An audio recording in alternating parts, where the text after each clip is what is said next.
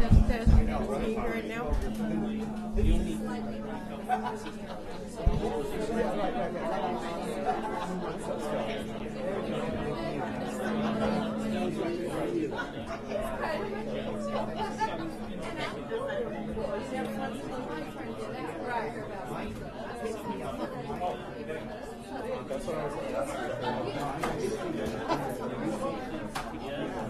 Test, test. No. Lori, can you hear it?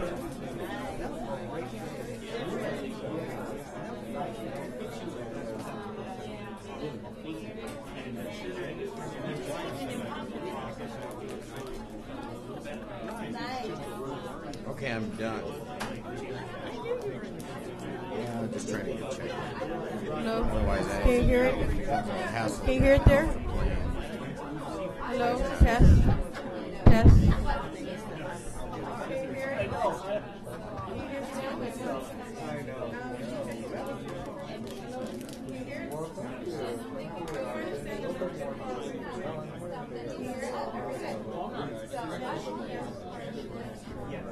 Test, test, test, test.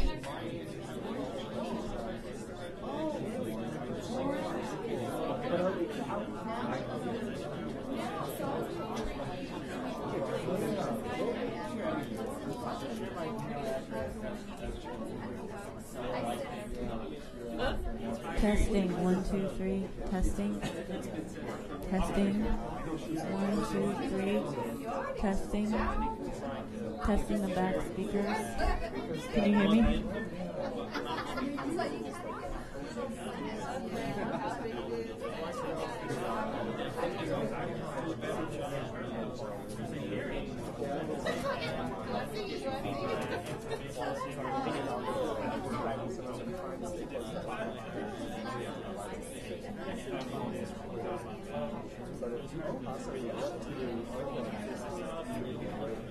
Well, there you go. So I knew that about you. What we're thinking about you.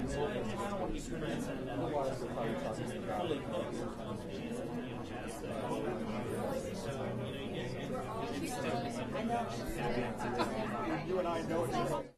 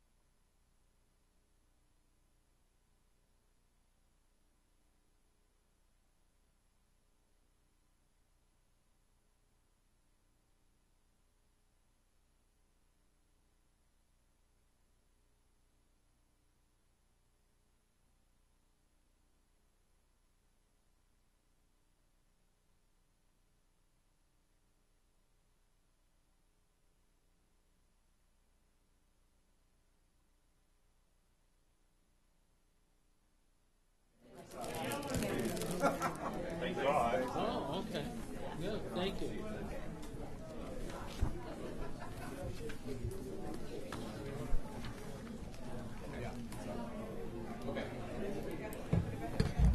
We will now move to information and reports. Update on City College of San Francisco. Vice Chancellor Skinner. And these are great. These are from our last meeting. These are great. So cute. Sweet and salty. President Baca, Chancellor Harris, members of the board, good afternoon. This next item is an update on City College of San Francisco. Over the last year and a half, you've received numerous updates in terms of the efforts to save the college and to help it to maintain its accreditation. We're fortunate to have with us Special Trustee Dr. Bob Agrella and newly hired Permanent Chancellor Art Tyler, and they will provide the bulk of this presentation. But I did want to just begin with a little bit of context setting just to frame this and kind of get our minds back on this topic. And obviously this kind of chapter of our history in terms of the board intervening in City College goes back to July of 2012 when the Accrediting Commission for Community and Junior Colleges first placed the college on show cause. And at that point, it was shortly thereafter, about 3 months after, based largely off of requests from the college, from Interim Chancellor Pamela Fisher and others, that there was a need for intervention, that the Board of Governors appointed a special trustee, Dr. Bob Agrella, with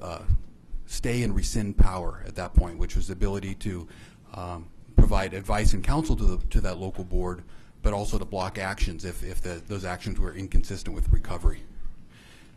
Then it was in July of 2013 when the Accrediting Commission followed up with a finding that the college's accreditation would be revoked effective July 31st, 2014, pending an appeals process. And so that was the next escalation and indication that the situation was not improving.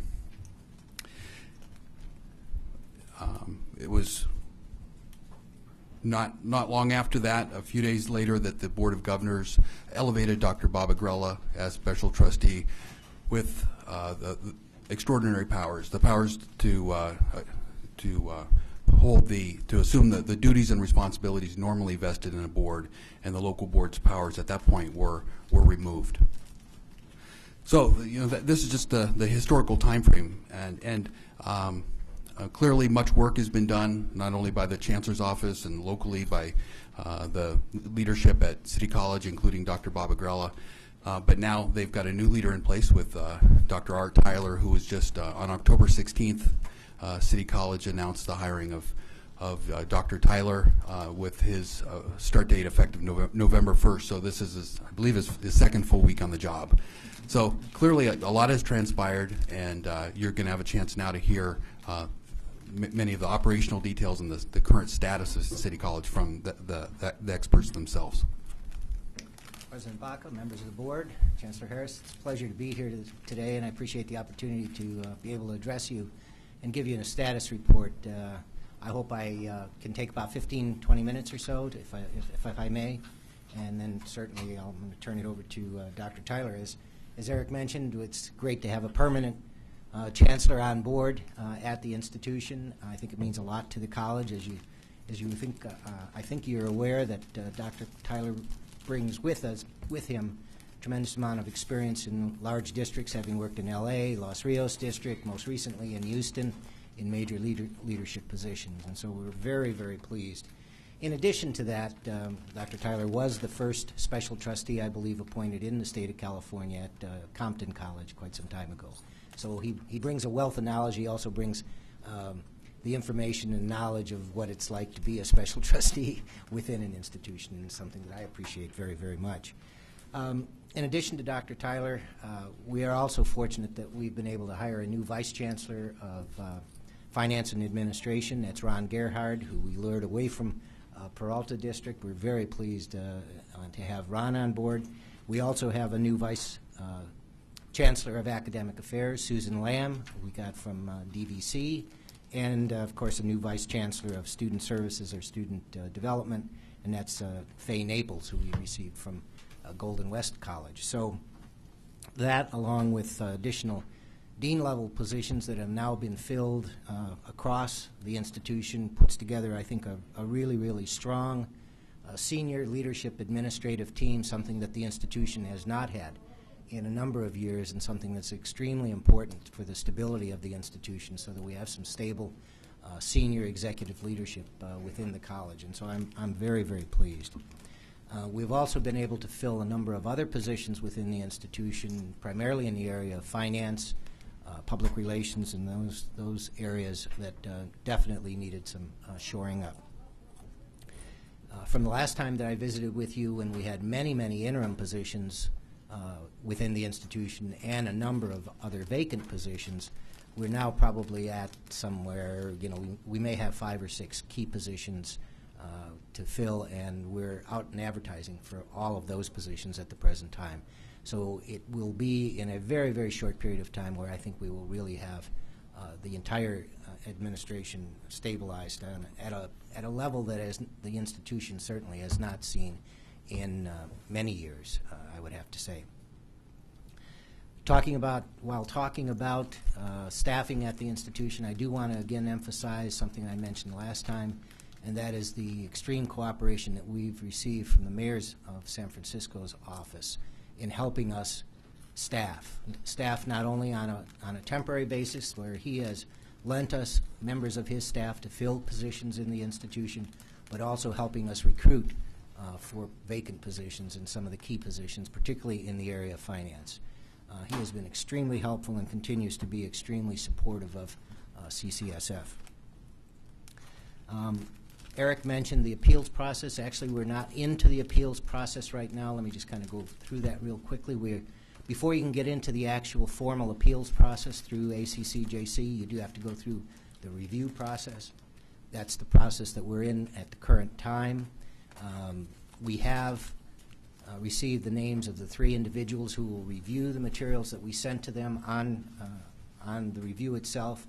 They, in turn, will make a recommendation to the full commission, and the commission will act in January to determine whether or not they will sustain their prior finding with respect to the July 31st, 2014 potential loss of accreditation, or overturn it. Quite frankly, I don't think they're going to overturn their decision. The fact of the matter is, while we had made tremendous progress, we probably did not meet the threshold to overturn it.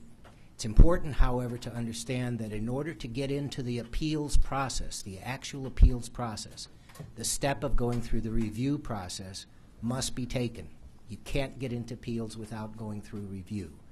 It's also important to recognize that while you're in the review process, and then ultimately, depending on whether we go into appeals, which we would have 10 days after receiving the official notification of what the decision of the commission is with respect to review, we would have 10 days to ask to move into the appeals, which we certainly would do.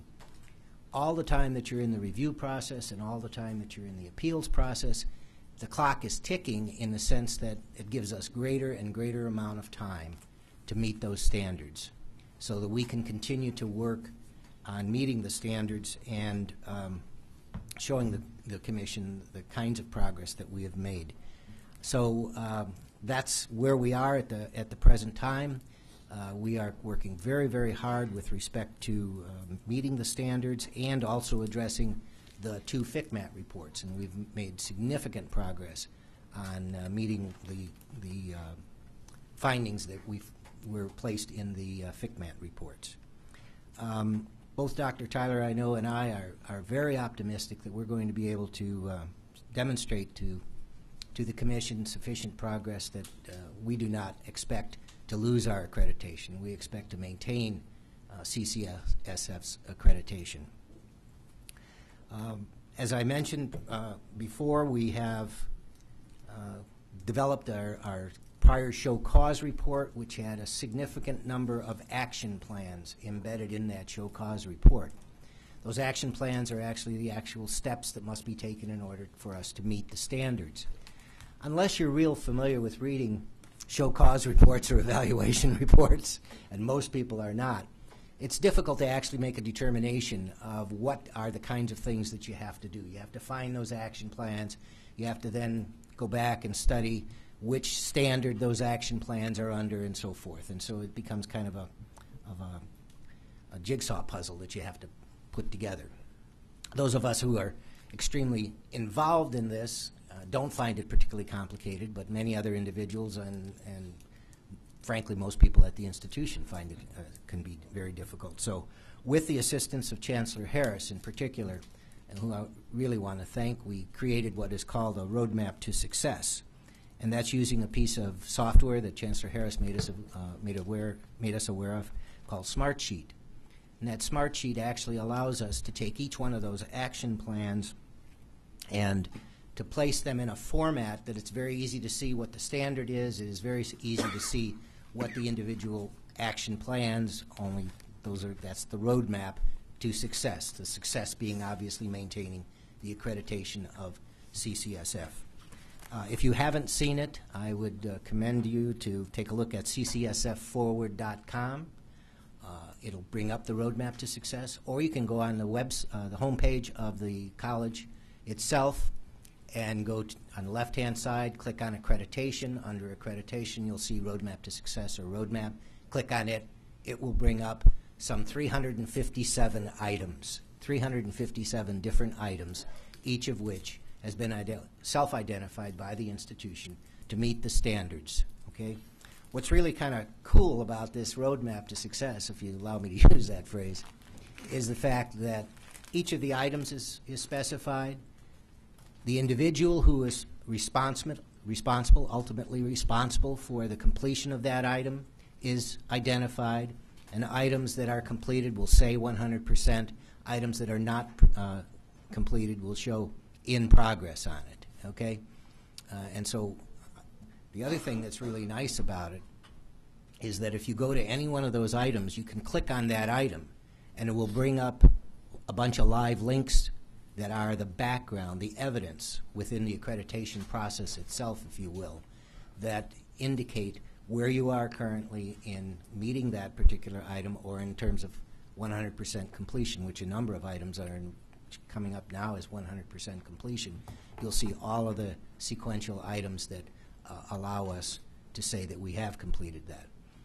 I'm happy to say that particular roadmap to success is being heavily used by faculty, staff, students, community members. I'm surprised at the number of people who really do look at that. I suspect the commission itself is also using the roadmap to success in looking at the progress of the institution. So the roadmap is both the repository of all the information in the process of meeting the standards, as well as a way of capturing all of the evidence, which if we have to bundle in a different manner would be very easy to call up and put together from that perspective. As a portion, let me kind of move over to a different topic for just a moment. As a portion of the annual planning cycle for the institution this year, and in consultation with staff, obviously at the college and the interim chancellor, Dr. Scott Skillman, I developed 10 planning priorities for the board, and that is 10 planning priorities of the special trustee. And I'd like to quickly go through those because I'm going to come back to some of those and tell you a little bit more about where we are on them. The first planning priority, which I'm really pleased to say is completed, is to hire a new chancellor. That is obviously been accomplished with having Art on board now. The second one is obviously to maintain the accreditation. How could you create a priority for the institution without one of the planning priorities being maintaining accreditation? Third one is strengthen our ties with the CCSF Foundation. Both Pam Fisher, when she was there as the interim chancellor, Dr. Sam Skillman as the interim chancellor, and Art and I all believe that our foundation, which pulled away from the institution, it was an auxiliary at one point in time, is now a self-standing foundation, became self-standing several years ago, after the college got itself into some financial difficulties. We really believe that the future of City College's foundation and that assistance that the foundation can give to City College, and that City College can also assist the foundation, it's important for it to come back as an auxiliary. And so we've all had some conversations with the foundation about that. It's going to take some time. I think we're going to have to prove ourselves again, but it's an important step, I think, for the institution to take. The fourth planning priority is clearly to improve outreach, recruitment, retention, and marketing, and I'll talk briefly about that in just a moment. The fifth is improve accuracy and integrity of their college-wide reports. That specifically goes to the proprietary software that we use, the database management across the institution, the banner system it's called. I will be saying more about that. The sixth is to use program review and planning processes in order to create data-driven decisions. That speaks to actually the prior two, the reports and the integrity of the data that you have at the institution. The seventh is to continue to advance with respect to our SLO work. I'm really pleased to tell you that the faculty have really risen to the occasion with respect to student learning outcomes at the college. I would say 18 months ago, well, let me back up for just a moment. Recently, ACCJC did a survey and a study of how community colleges across the state of California are meeting SLOs. And at the end, they rate the average. What's the average for the California community colleges on a Likert scale of 1 to 5? It came in at 3.44. CCSF came in at 3.42. Given the fact that probably 18 months ago, with respect to student learning outcomes, we might have been at a 1 if we were lucky, shows you the kind of work, because we had a number of areas that were identified as being at a full 5. So I think we've really made progress, and under the leadership of the faculty, particularly 2 faculty leaders that have risen to the occasion, we're going to continue to make that kind of progress. The eighth planning priority was to review and reprioritize facilities planning. I'll talk about that again in just a moment. The ninth was examine college operations for improved efficiency and effectiveness. That one was particularly aimed at enrollment management within the institution and the development of sound enrollment management techniques. And then the 10th one was to develop sound and sustainable governance, finance, and staffing levels across the college. And again, I'll talk more about that. The entire concept, of course, of this is to have the board create these planning priorities, and then those set a general tone and direction for the institution, both in our program review processes at the unit level as well as the institutional level of the college. And I think that seems to be working quite well, and I'm pleased with that. We've also done a number of other activities, and I'll come back to some of those in just a moment. I mentioned the banner system. The banner system, which is that proprietary software that the college initially acquired in 1989, I believe. At that time, it was called Banner 1. Banner is into the 8th. There are now institutions that are called Banner 8. We are probably still at Banner 1.5 or Banner 1 in a number of areas. And what's occurred over the years is, rather than purchasing that software and implementing it as a college, as an institution-wide district, what they allowed to have happen is to tailor individual activities at the institution to feed into the banner system. So it became a series of Band-Aids. Banner became Band-Aid in many, many cases. And what happens when you do that, of course, is when you tinker with something over here on X, it ripples through Banner, but it shows up as Y, Z, M, N, all kinds of other kinds of things. And that's been one of the issues and difficulties with the institution working with Banner throughout the years. A little example of that this summer, changed one little activity in the bookstore operations on how students acquired books through the bookstore online, and it affected a registration process and how that student then would be able to add or delete classes. I was able to meet with the parent company is Ellucian. I was able to meet with 3 or 4 staff members of the Ellucian company about a month and a half ago. We spent several hours talking about it, made the decision that they should bring a team back. They brought back 17 individuals to the college and spent 3 complete days in meeting with 70 individuals and groups, and developed about an 85-page report That report we're currently looking at. Dr. Tyler, I know, met with the Banner folks this last Friday to review some of those findings that they had. I'm sure that the result will be that we will be bringing some of those Banner folks back into the institution. And of course, what we want to do is bring our entire system back up and tear it down literally and bring it back up to Banner 8. That's extremely important to us, having good data to work with, extremely important in meeting on a timely basis the kinds of reporting requirements that are required of community colleges within the state of California. We also are coming up, and our educational master plan is several years old now. It's time for a new one. We went out with an extensive RFP process. I'm pleased that we have selected a group. It's the Voorhees Group. They're actually out of Colorado, but they have done a number of educational master plans here in the state of California. They're very, very experienced, and they will be assisting us on a very forced march to meet and develop the educational master plan, hopefully by the latter part of the spring semester. Very important to the institution and to the planning activities. As mentioned, as I saw in your board report, made a very, very difficult decision with respect to the Performing Arts Center, but there simply wasn't sufficient funding available in the remaining bond funds of the college to build that Performing Arts Center for a number of different reasons. They also had no plan for the operations of the Performing Arts Center, which we conservatively estimated at about $10 million a year. So even if we could build it, which we couldn't because we didn't have the capital funds to do it, we don't have the funds to run it and run it properly. And if you've been particularly on the Ocean campus lately, you'll know that the campus needs a considerable amount of work. The infrastructure of the institution, and it really does need some care and feeding.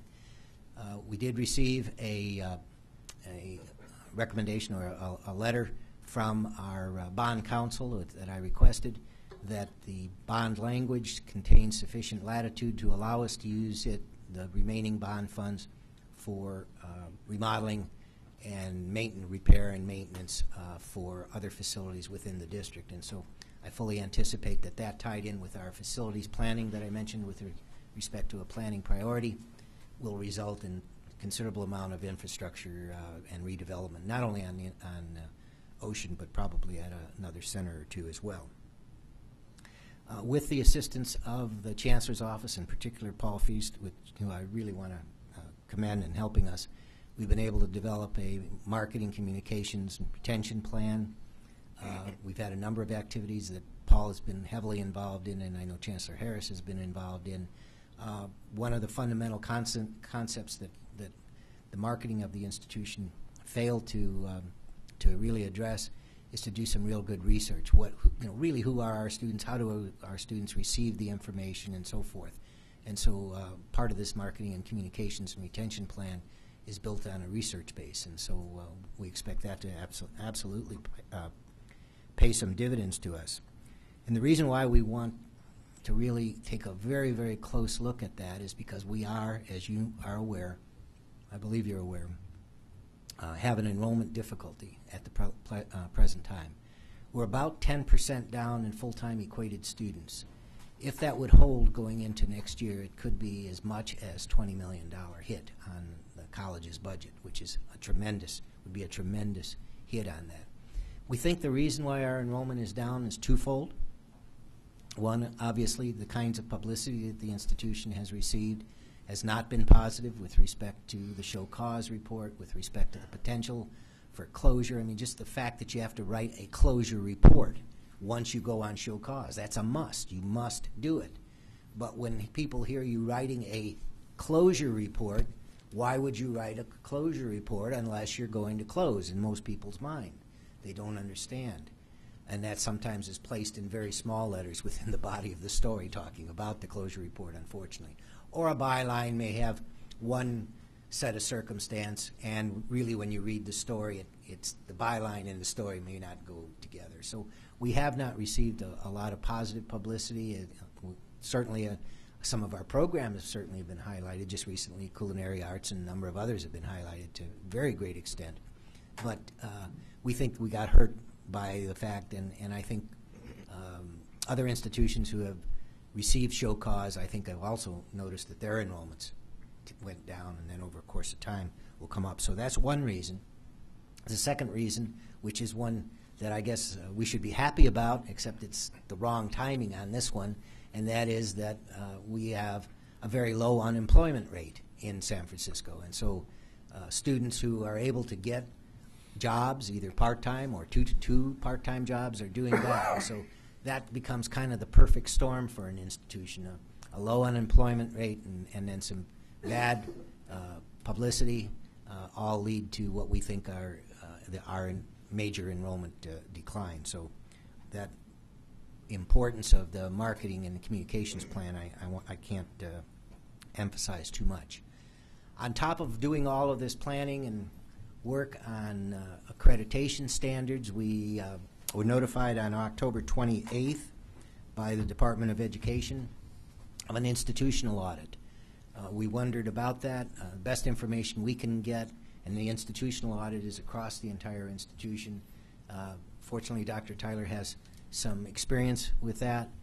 The information that we've been able to receive now is that the Department of Education has really stepped up its activity with respect to auditing institutions, particularly institutions who are having some accreditation difficulties or something else. You can't look at the radar screen without CCSF unfortunately popping up with respect to having institutional difficulties, and so we think that's what popped that in. As I mentioned, we received that request on October 28th. They gave us until yesterday to assemble a considerable amount of materials. Again, because of Dr. Tyler's background and experience in addressing such audits, I'm really pleased to tell you that last week, on November 7th, all of that information was delivered to DOE.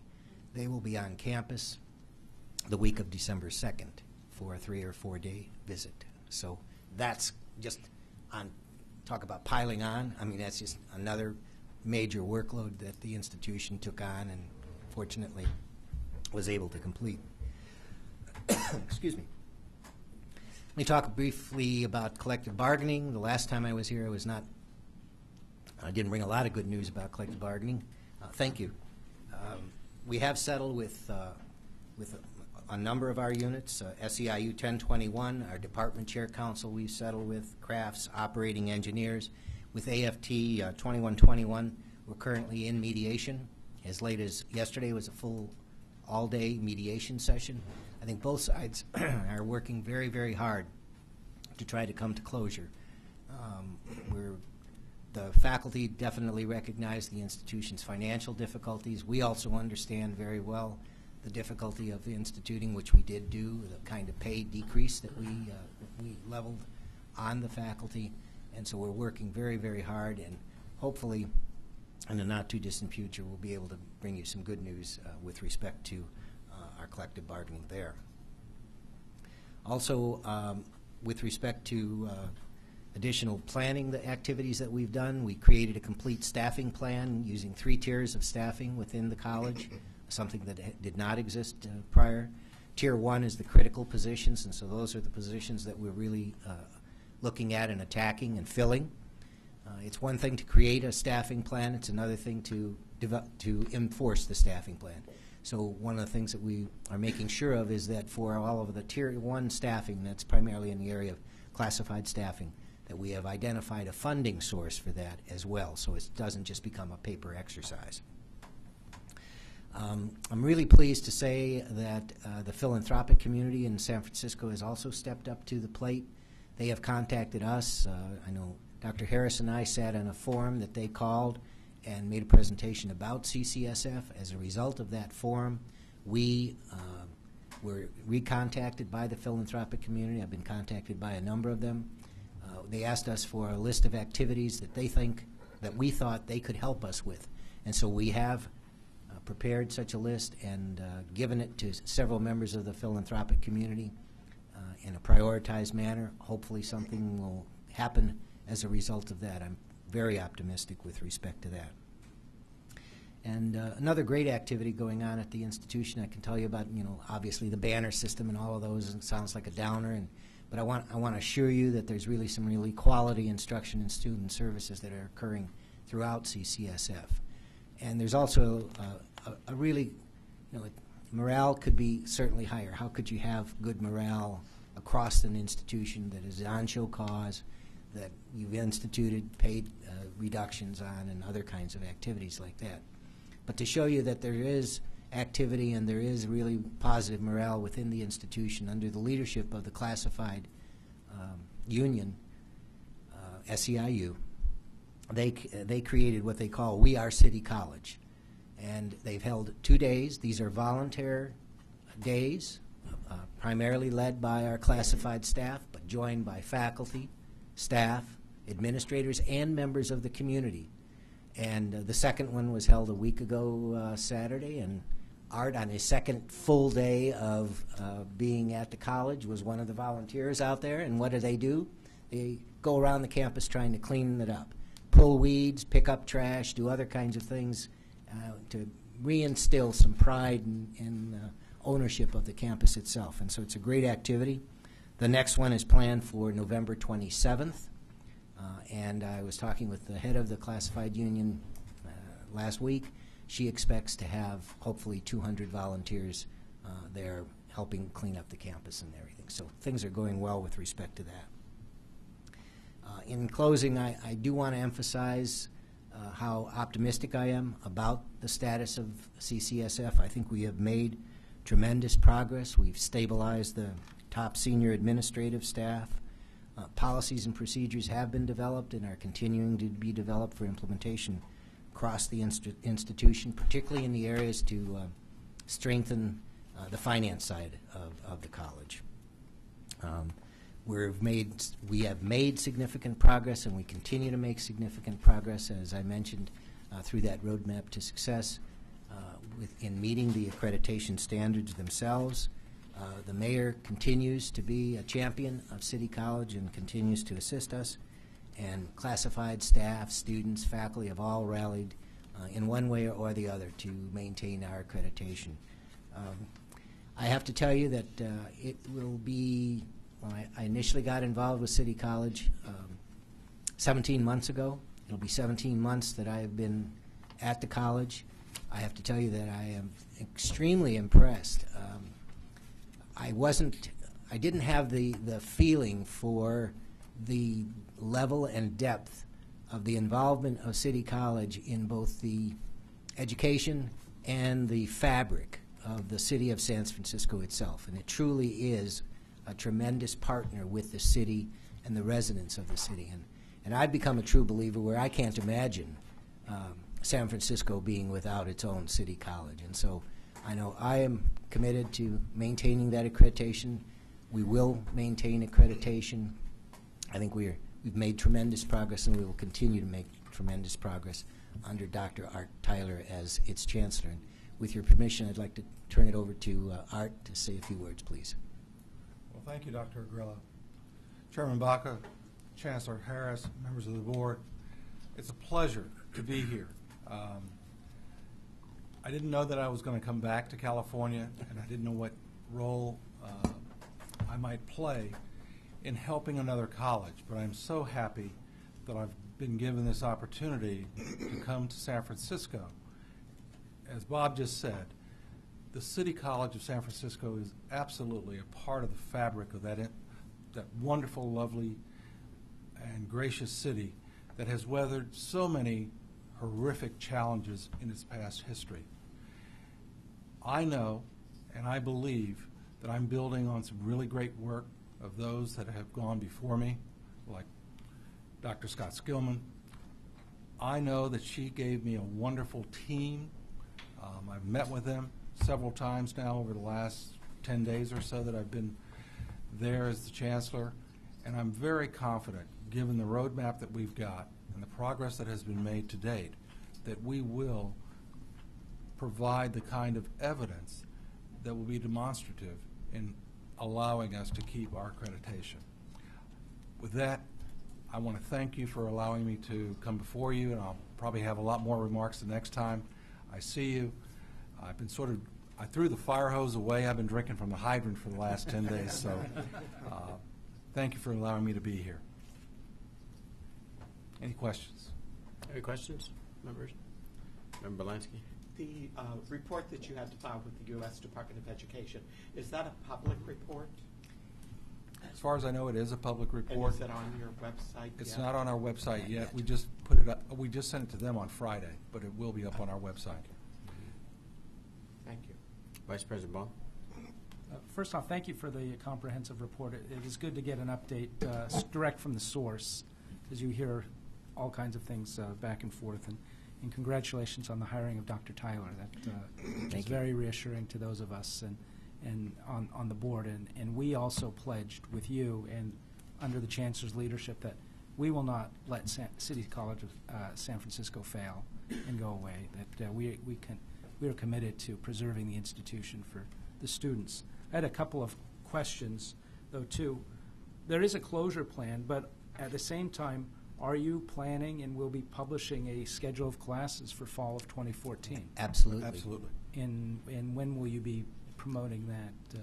Well, the schedule of classes for the fall is actually done in the springtime. Should be done before April, and that is my plan. Okay. That we will have a schedule of classes for both summer as well as fall of 14. Good. And that's what. How is the? How have you been able to take advantage of the additional financial commitment that the citizens of San Francisco have made by enacting a parcel tax and other measures? How has that been able to help stabilize the? What we did is we created an 8-year financing plan for the institution, and an integral portion of that is the use of that parcel tax money to help us rebuild the reserves at the college, which were woefully low. To help us shore up other areas within maintenance, staffing areas, and so forth. So that's all within our show cause report that we did submit to ACCJC. Because that's a significant revenue stream that not all districts have access to, in addition to what the state has been able to provide through Prop 30 and others. Yeah, the problem with the institution is it got so far behind the curve on everything, from its reserves to its maintenance to staffing levels, very different kinds of staffing levels and so forth. And so it was literally consuming itself in many ways, so that it was using salary savings by not filling positions to maintain the operations of the institution. And the institution can't survive it. It's very, very fortunate for the college to have passed that parcel tax, for the members of the community that And passed just to that. acquaint me too, what was the size of the bond that the district passed? And The second bond was 200 and some million, and there were actually 2 bond measures totaling a total of almost $500 million. but you made the decision to. Was the arts building under construction? Had ground been the broken? performing arts. The Performing Arts Center, the infrastructure for it. There were geothermal wells that were built as a portion of another building that they built, the so-called MUB, multi-use building, on Phelan Avenue. The lot next to it, the parcel next to that, which is currently a major parking lot. Underneath that major parking lot are geothermal wells that were to serve both the Performing Arts Center and the MUB building. One of the reasons that the college doesn't have the money to build a Performing Arts Center, many reasons, but one, when that building was initially, when the MUB building was initially proposed, it was to be in a joint venture with San Francisco State. They pulled out of that. They were going to put in $20 million towards that particular construction. When they pulled out, the college said, that's okay, we'll just go ahead and use $20 million and we'll cover it ourselves.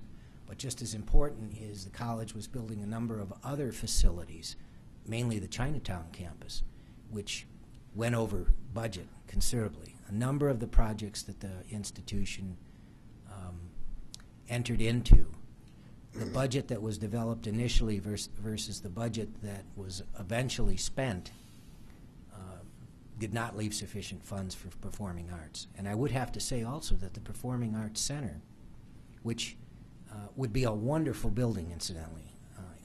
It's pretty hard to believe that a college in San Francisco would not have a Performing Arts Center. But that facility was in both bond issues that and never built, never really the first item to be built. That's interesting. The last question is, without an elected Board of Trustees functioning, how, besides the website, how are you being transparent about the decision-making process, and how is the public informed and even invited to participate in decision-making? One of the things that I've done is we're staying on the exact same process and building the board agenda and placing it up on the web and so forth as we did when the board was meeting. That to me was extremely important to do so that the routine and the momentum of building that board agenda stayed in place throughout everything. It also creates the audit trail because when I approve items, those items then also go back up onto the website as being approved. I solicit information. People call me.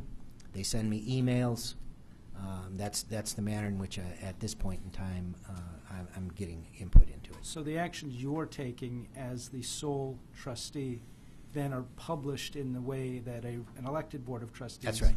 would be and accessible to the public. And then you, as you said, how are you soliciting public comment or feedback on primarily those through decisions either that come? personal contact. People have called me and commented, or actually a number of emails each month on comments on. And you'll actually publish an agenda of pending decisions and then act on Oh it. yeah, Right, yeah. okay. So there's an actual agenda that goes up onto the board showing action items, and then also I've asked for the information items that are normally placed in board agendas. Those are written up and placed in the agenda on the website prior to my action, 1 week prior to my action taking place. And then, of course, the normal internal reports coming from the senates and so forth, and the student body. Thank you. That's helpful. Member Sumi, then Member Reed, please. Well, first of all, I want to thank Dr. Agrella for his 17 months of very hard work. It's an incredible time period to have done all of that, and thank you for all of your service on behalf of the college, the people in that area, and certainly for the system. And then also to thank Dr. Tyler for taking on the awesome responsibility of becoming president at this time period. So to the both of you, my best wishes. I just wanted to get back very quickly, one quick question to Dr. Agrella. When you mentioned that despite all the improvements or things that have become better over the last number of months, that you didn't expect that under the review process that there would be an overturning of the commission's decision, and you would then go on to the appeal process. In the review process, what are the the most challenging areas in terms of why the commission would probably, in your opinion, not be considering an overturning of their previous decision? Good question. When you file for the review, the materials that the commission will look at are only materials that you've completed or you call to their attention really prior to the actual decision, which they made in June. So even though we continue to make progress, considerable progress after June when they acted, they will not take that information into account. Okay, so you actually have to show them that they didn't take all the information into account, or they were incorrect in the process that they used to view some of the information that you sent to them. So it's everything from June forward would then go into our appeals process itself. So then all those improvements in the appeals that you can show in the appeals process would then make it give you a greater likelihood that you would prevail under appeal as opposed to under review. That's correct. Okay. Thank you very much for that clarification. Again, my best of luck, and thank you very much for the service for both of you. Thank you. Member Reed? Initially, there was some discussion about a woefully underfunded pension plan for the employees, and you mentioned earlier this 8-year financial recovery issue. Is the pension plan part of that recovery? Yes, it is. It is. The OPEB requirements are covered within that 8-year plan itself. Member Malumet? Well, thank you, Dr. Tyler. A few of us were on this board when you helped us with Compton College, so thank you for coming Thank back. Two questions. One is, how long does an appeal process usually take? So what's an expectation if we do enter that? And could you comment, I believe it was in the Wall Street Journal I read today about you, someone mentioned maybe a new college would open up in its place. I hadn't even thought about that. The latter comment, I don't. Well, the implication was if this college does close, everything's set to do a new one in its place. Yeah. Well, this college will not close. Okay. So I think that's just a supposition on somebody's part. You know, they're looking at the good side of a bad situation, perhaps, or maybe the bad side of a good situation. I don't know. And your first question? How long does an appeals process take? You know, what to expect? I don't have an actual answer for you on that. It appears that the commission has some latitude with respect to the actual dates on appeals, and so that I honestly don't have an answer. I think I believe that once we get into that appeals process, we have an opportunity to, if we can show sufficient progress, to have that process go on beyond 2014. I'm hopeful we'll have that well in hand, however. So you're still conducting business at the school as that's happening? Yeah, and now at warp speed with Dr. Tyler here. Okay. We've, if anything, I think we've picked up some real speed. And incidentally, we mentioned November 1 is when Art started as the chancellor, but we announced his selection on October 16th, and he has been full-time every work day plus weekends when he was picking up trash on the campus since October 16th. So he has truly hit the ground running and has done just a really fantastic job in the very, very short time that he's been here. So I think we're just making great progress. Great, thank you. Vice President Baum? Again, I wanted to peg on that point of clarification, and those of my colleagues who've been involved on the commission before. Does the commission have discretion recognizing some of the steps that have been made to actually say we're going to extend the appeal process for another year at least, so that they can signal earlier rather than later about the status of that? And when does the commission meet next? The commission meets next in January, and then it will meet after that in June. The commission always meets in January and June of each year. To the first part of your question, you know, how they will handle that and everything, I don't have an answer for that, because that would be commission's discretion, I believe. So I don't have an answer for you on that one. My hope it would be that it would be wise for them to at least sooner than later recognize that there is an active appeal going underway, and perhaps to suspend or delay the decision to withdraw accreditation. That would be pending the a marvelous thing. What I'm hoping for is that we can move to a different level. Quite frankly, I'm maintaining my optimism to move it off of show cause. But in the January. No, not in January. In June. In June. The commission's action, until they take a final action, the college remains accredited. So that could be 6 months or a year or longer, so that they will automatically be accredited, remain accredited until the commission takes a final action. Any other comment? Members? I mean, and just real quickly, I neglected to mention that in addition to thanking the efforts of Dr. Agrella and Dr. Tyler, I also would like to thank the members of the Chancellor's staff, who I know have put in a lot of hours, you know, in, you know, ensuring that the state's involvement, you know, has been as effective as possible. And Deputy Chancellor Skinner, and I know that Executive Vice Chancellor Bruckman and Chancellor Harris and all the rest of the staff on the Chancellor's office have been extremely involved. And I know on behalf of my colleagues, I'd like to say thank you. I do have Any other? I have a member of the public. Okay. I have a member of the public that would like to address the board, and perhaps they could take the microphone on the left. It's Mr. Jha. Did I hear correctly? Yes, Mr. Jaw, if you, we're taking public comment now. Okay, well, once again, my name is Alvin Jaw, an individual. Just to bolster my credibility a little bit, in terms of knowing how good the school is and how good the community is, I'm born and raised in San Francisco, Chinatown. I have a lot of friends, relatives, my own kids who went through City College, and every single one will vouch for the fact that it's a damn good school. Okay, so in terms of that, hey, I've known that from the get-go.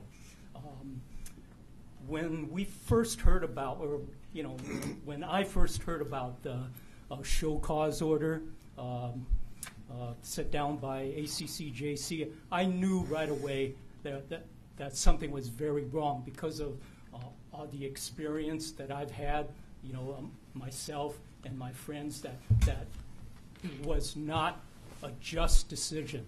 When there's a crime committed, the crime has to be, the punishment has to fit the crime. Okay, so we're talking about what kinds of crimes did ACCJC, what kind of crimes did City College commit?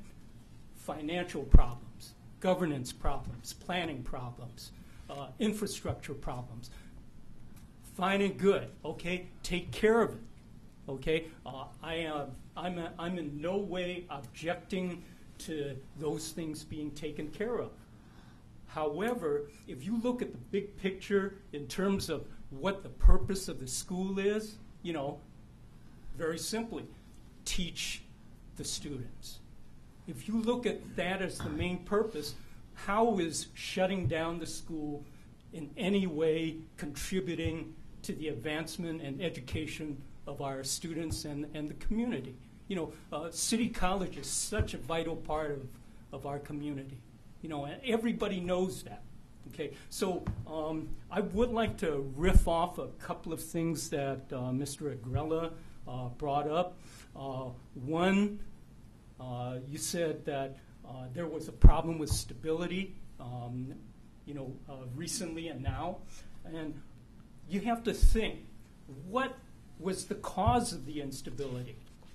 Okay, sure, City College had all these problems, but what's the main cause of the instability? The main cause of the instability was the show cause order, was the termination order. That's the one that threw everything into disarray. All those other problems could be taken care of.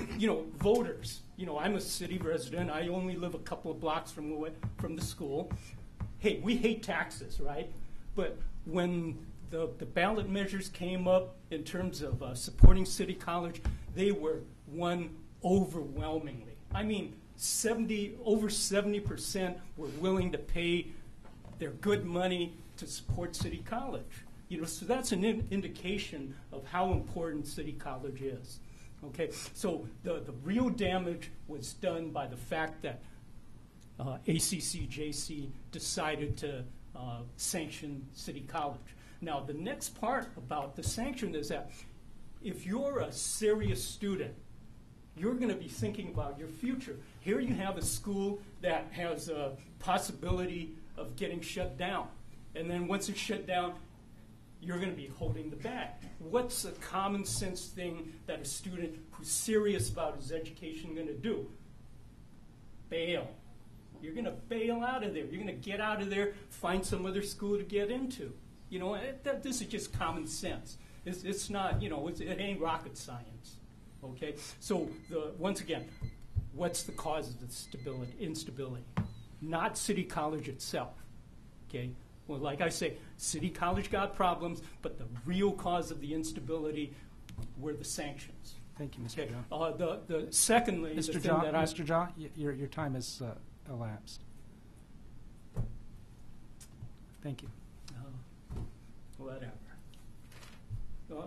Could I just, I'm sorry, we have to proceed. You can make one closing statement, and we'll okay, have to end it there. Okay. I've written to all of you. I hope you take what I've written seriously. The main thing that I like to bring up to you in the various emails that I've sent you. Compliance, yes, we want compliance to regain the accreditation, but it can be a two-track approach. In addition to the compliance, challenge the validity of the ACCJC decisions. All of you are educators. You know when you do a test or give a test has to be so-called valid, right? For instance, well, let's say I'm taking a civil service test, and I'm testing to be a fireman. Would it be valid if they test you on your how well you can do Excel, or whether or not you do Excel? No. The test or the ACCJ standards have to relate to the purpose and the mission of the school. And what is that? Teaching the kids. Thank you very much. Providing good education. And you know, everybody knows that City College gives good education. Thank you. Any other comments from the board members? Dr. Agrella, I want to thank you for the work that you've done. I mean, it's very, very significant, and best wishes, Dr. Tyler, in your efforts to work here. We recognize that there are multiple aspects to the issues here. I think it's really important to stay focused on those things that need to be corrected, and we're well on the way to doing that. I feel a certain great optimism, as the rest of us do here, that with your work, that it'll be achieved, and you know, we'll have some favorable reviews next summer. Very so good. thank you very much. Thank you very Appreciate much. that. Take care. Okay, we will move on to the next item 4.0, update implementation of associate degree for transfer. Seconded by Chancellor Skinner. Sure. Good afternoon, President Baca, Chancellor Harris, members of the board. This next item is, as you said, an update on the implementation of Senate Bill 1440, associate degrees for transfer, and I'm going to be joined here by Vice Chancellor Barry Russell and by Academic Senate President Beth Smith, and we are going to walk you through an update on where the colleges are now in terms of building out these ADTs, and so we'll step you through this matrix. We also want to provide you with an update on some legislation that was signed into law at the end of this last session that builds upon SB 1440, and so we'll bring you up to speed on that and provide an opportunity for questions. But why don't we start with Vice Chancellor Russell, and he'll step you through this matrix, the blue and gold. Okay, I think you've seen this matrix enough to know kind of it's just basically a listing of all the colleges with their goals that have been set to be reached by this next summer. And so this gives you the indication that we, as you look at the totals, that we are currently at 969, and we are inching our way towards that 1,000 number as quickly as we can. And you see, I mean, just kind of a quick summary, there are a few colleges, quite a few colleges, 42 colleges have 10 plus degrees, and 88 colleges have 5 plus, but then we also have some colleges that are at the lower end of that, with only 2 that have been approved at this point. We do have quite a few still in the pipeline, and they're being reviewed and coming back and forth as they're being corrected. One of the things I did some research just in the last couple of days, was able to get some hot information today from the CSU system, because what I was interested in more is, I mean, it's important that we have these degrees and that colleges have these degrees to offer their students. That's been my plea to the CIOs, excuse me, and to the faculty, is that these degrees have such power behind them and such a guarantee that it really is unjust if the colleges aren't providing the degrees for the students to be able to move forward. So I wanted to know how many of our students are moving forward in the system. And so I got some information from CSU, so I wanted to relay that on to just give you some indication And just the big picture is that last year, about 44,000 students transferred from the community colleges to the CSU system. So that's a pretty large number. And of all their transfer students that may come from all different places, over 90% of their transfer students are California community college students, and that would make sense because of the connections that we have. But if you look just at the SB 1440, and Garrett, you have to understand, these degrees have only been in place for a little over a year now, and students have only been able to really pursue them since they've been in place. This last year, 402 students transferred from the community colleges to the CSU. Now, there's 402 students who have those guarantees in place that we all talked about. It has come to life for them that they transfer, they get a place, they are limited to 60 units to complete their degree. The other 43,600 don't have those guarantees. The other thing that's interesting in those numbers, as I digged a little deeper, was the largest by far college was Fullerton College. So this morning I picked up the phone and I called the president at Fullerton College, got him on the phone. It was a miracle that we both connected up. And I asked him, so what do you attribute the change, or how did you get 38 students when most of the other campuses were in the ones and twos? There are a few with 13 or 14 students, but Fullerton by far had 38 students who transferred with these degrees. And he said, it's because we advertise it on campus, we push out the information. He said, on many occasions, every time I get the opportunity in speaking to students, I'm talking about this degree and how important it is. And so we push this information out. And so I think in a little bit you'll hear a little more about what we're doing system-wide to try to push out that information as well. It's very important to get the information out. And then the other piece of data that I think is kind of important, because then I looked at not only where they went to, but what degrees were they going. And it will not surprise you. And as you might remember from previous reports, the three areas that we first started off with were sociology, psychology, and communication studies. And those are the three areas where we have the most students transferring with these degrees. So it kind of, if you follow the logic, we had those degrees have been kind of in the system for 2 years, and we have a huge number of students transferring. Now that we have close to 1,000 degrees in the system, I would anticipate in another year, everything's going to catch up with itself, and you're going to start seeing a huge number of students getting these degrees in the future. So that's, I'll put on my hat and my crystal ball and make that prediction for the future. All right, thanks, Barry. So I'm going to step through some of the key provisions that were in this legislation carried by Senator Padilla, SB 440, which again, as I mentioned before, is a follow-up bill to his the initial bill, Senate Bill 1440, which he carried. Really, the intention of SB 440, I believe, was to institutionalize many features of this SB 1440 process that we've developed, and also to honestly just to probably turn up the heat under both our systems to make sure that the implementation was complete and full. Senator Padilla will be termed out shortly, and I'm sure that on his way out he wanted to make sure that he did everything he could to fortify this historic reform. So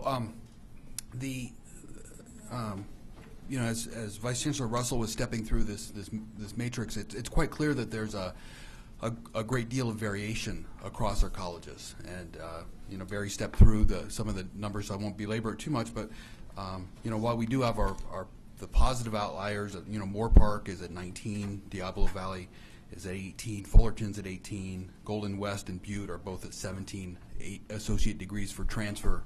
Those are impressive numbers. That's really kind of a broad representation of these associate degrees for transfer across the disciplines, and really represents the kind of a robust set of offerings for students wanting to transfer. But we do have our colleges at the other end of the spectrum. We've got 10 colleges with only 2 associate degrees for transfer in place. We've got 24 colleges with less than 5, which is really not, I think, in anybody's estimation, a robust offering of transfer pathways.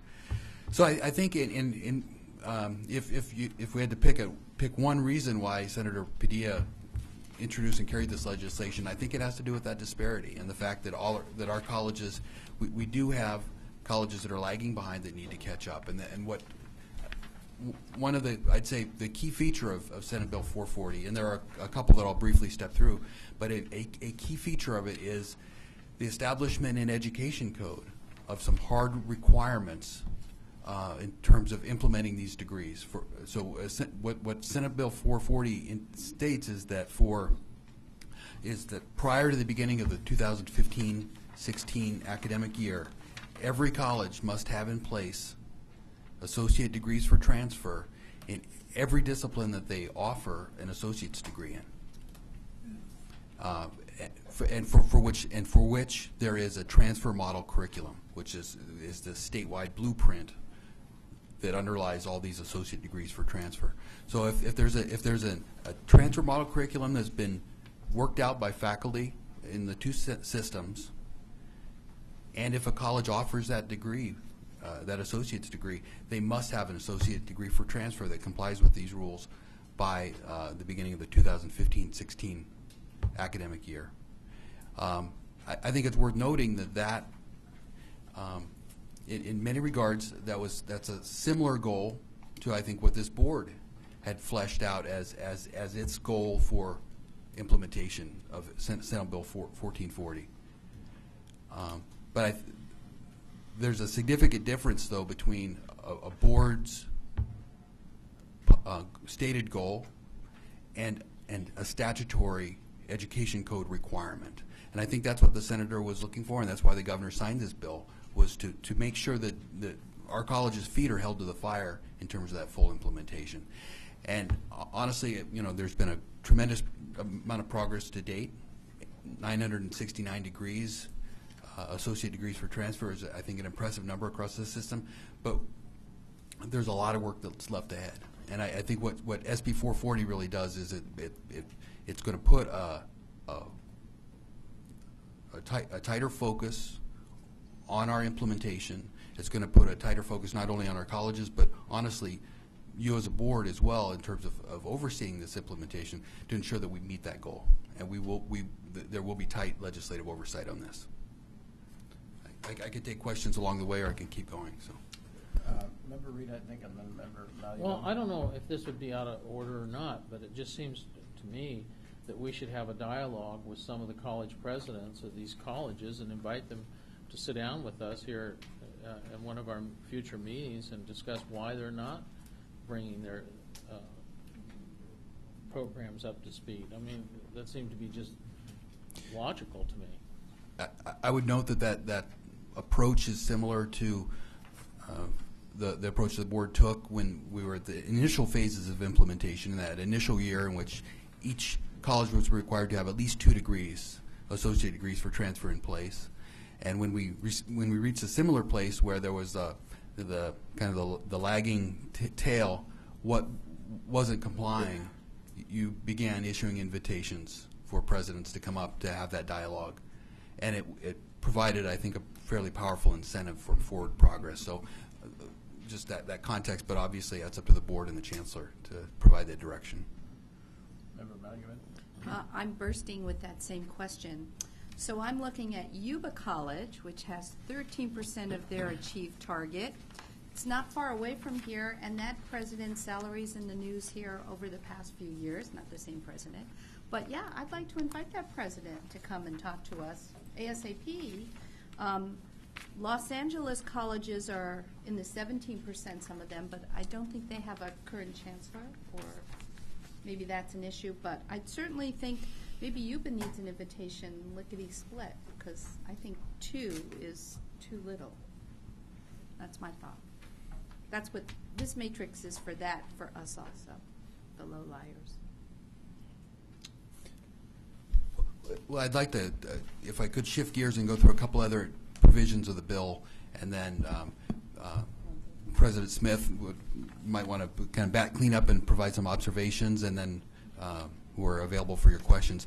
The other key provisions of Senate Bill 440 include, I did state before that it institutionalized elements of how the two systems, how CSU and the community colleges have implemented this reform.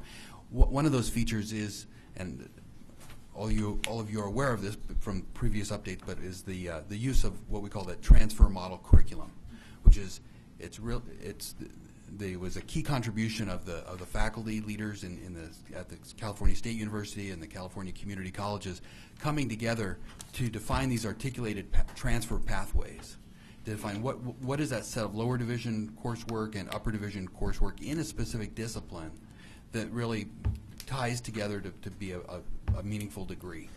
And so that transfer model curriculum is actually identified and defined in the statute in SB 440 as the model that we should use to build these associated degrees for transfer. So I think that's a recognition of the fine work that our systems have done, and in particular the faculty. Another element was kind of a building out of a concept that was a kernel of a thought in SB 1440 that deals with developing degrees in areas of emphasis. And so the notion on this, it's a bit of a vague concept depending on who you talk to, but the basic notion is that I think that was driving the senator on this from our conversations with him and his staff, is that there should be some broader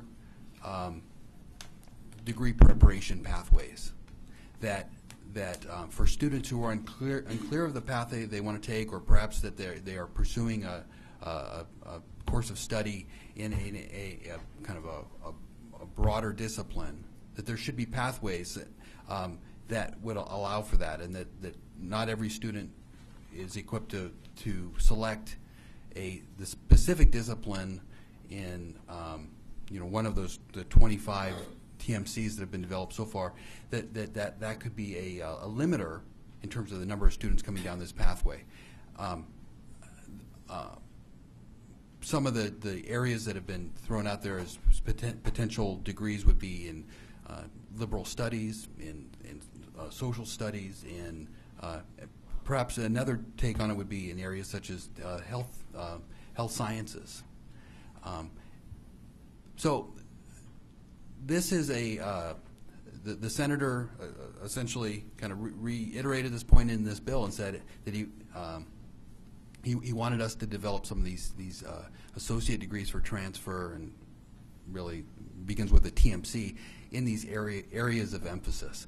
And so what this is going to force us to do is to go back to the planning board with our faculty leaders and with other members on the implementation and oversight committee, and see if we can develop some of these degrees in the areas of emphasis, and we'll keep you updated on that as we move forward. And we're going to provide a good faith effort to do that. And but I think that one of the challenges that we're going to be wrestling with as we do that is, how do we build TMCs that are rigorous and robust, that are also broader and arguably more vague. The strength of using a discipline-based approach as we've done so far is that within a specific field, psychology, history, there's you can bring a rigor to that aligned pathway, because it's at the core. You can drill it down to the discipline, the key concepts of that discipline. If you try to broaden the definition of that degree, it creates a tension that because at the end of the day, we need to make sure that these TMCs are robust and rigorous. So be prepared to hear more about our policy development on that front. We have a great team of folks who've been working on this with the Implementation and Oversight Committee, and with administrators from both systems, with faculty from both systems, and we're gonna see how much progress we can make on that front. And lastly, the SB 440 called on the CSU and the community colleges to develop a communication and marketing strategy to broaden student awareness and public awareness of these associate degrees for transfer. And from previous updates, you know that that's something we've been hard at work at. Vice Chancellor Feast has led the way for us, and clearly getting out the word to the public, particularly to students and their families, but also other stakeholders on our campuses, to make sure that they're aware of these degrees and the benefits they afford students in terms of the guaranteed admission to CSU, the admission priority, the fact that students don't have to repeat courses in the upper division. You know, these and other benefits are really significant, and so we're going to do our best to again put together that marketing and outreach strategy that's required by the bill, and it's something that we've been actively pursuing those kind of strategies all the way along. One of the main challenges to us on that front has really been a matter of funding and securing the resources to mount a media and outreach campaign. So hopefully now that this is identified as a state level priority in SB 440, it'll provide us with greater footing to seek resources, even and maybe first and foremost from the state, in order to back up this critical state-sponsored initiative. So those are the key features in SB 440, and again, I don't think it really marks a change in course. It just, if anything, I think it's just going to force us to accelerate and move forward, and I think we look forward to that work. So, I turn it over to Beth Smith if she has any comments, and we can see if there are questions from the board as well. Thank you. I want to definitely thank Barry Russell for his leadership in this area. It's been really great, Barry, working with you on this project. It really takes all of us doing our part. Eric, you've been great too. Barry's leaving now, so that's why I had to say that about Barry. But it does take our team to make all of this come about for students. And Barry shared with you a little bit of data about how students are faring and the number of degrees that are out there. When we do the presentation from the Academic Senate tomorrow, so it's a little commercial, we have much more data about the number of degrees that students are accessing and how they're transferring. So I'll look forward to sharing that with you tomorrow. We have a number of policy issues we continue to work on in this area to make sure that the degrees can be put together more easily by the faculty. We are working on the infrastructure behind the degrees. That's our CID project, and as Eric mentioned, that continues to need resources for sustainability, and we're hoping that now with some of this additional funding that's on the table through some of the grants you approved today, that we might find a better reliable funding source for CID. And we continue to have great partnerships with CSU in trying to figure all of this out. It's a creation of a whole new system for transfer in that one very well-defined pathway. Lots of students still use the regular old transfer pathways that are still very accessible to them and available, but I think you're going to see a shift to the 1440 well-defined pathways in the future, and so that requires us to continue to see what bumps in the road are there and how well does it work for students and how do we get the word out. So we'll continue to work on all of that on your behalf as we move forward. The areas of emphasis will be sticky for us. We thought we had the light at the end of the tunnel before 440, and now with the addition of these 4 additional pathways, we'll have to really put our heads together and figure out how to make that work without causing confusion for students or duplication of effort, and also making sure that CSU can find a way to match. That's one of the biggest concerns for the areas of emphasis, is that we could do a lot of work at our end, but we couldn't really put together a 1440 pathway with the CSU's contribution of the 60 units at their site. So more to come, more tomorrow, and then in the future. Thank you. I guess you're responding there to the broadening of the AATs. It's the areas of emphasis. Right. Those pathways potentially are much more broad and less well-defined, which, as Eric mentioned, could help some students who are not decided at the time. But for most of our students, the benefit of the 1440 degrees has been the fact that it's a very well-defined pathway. The students know exactly what to take and how to count the units, and CSU knows exactly what coursework the student has done. So when you start to make it more broad, there's a potential for us to have less benefit out of the original intention of 1440. Member Belansky. Thank you. My first question is with the provision in the law that says that if you have a local degree in a certain category, that there's now a ADT degree, that you have to develop the ADT degree. And given the numbers on here, who monitors that? And I'll give an example. What if, and this is a crazy example, but I could see things like this happening. Of college has a degree in applied mathematics, and that ADT degree doesn't say applied mathematics. It just says mathematics. I mean, I know you probably don't have the answer, but I'm just curious how that all is going to get monitored. And for the area of emphasis, I'm curious if some discussion will go on in those broader areas where, like you said, a social science degree, where there aren't that many lower division requirements, say, in certain social science areas. Most of the requirements tend to be in upper division. It's maybe one or two. Is that I'm wondering if that will become the approach. Has CSU said anything yet about areas of emphasis? Or there were some initial conversations early in the planning process. I think CSU was concerned about the rigor, because they're on the hook to make sure that with the student arriving with this degree that they can finish them off in 60 units with a degree that meets all their requirements. So that's the sticking point on this. So what CSU proposed, and they deserve a lot of credit in this process as well. I heap some praise on the faculty from both systems, but there are great amount of creative thinking on the part of the CSU administration as well. They came up with an approach which was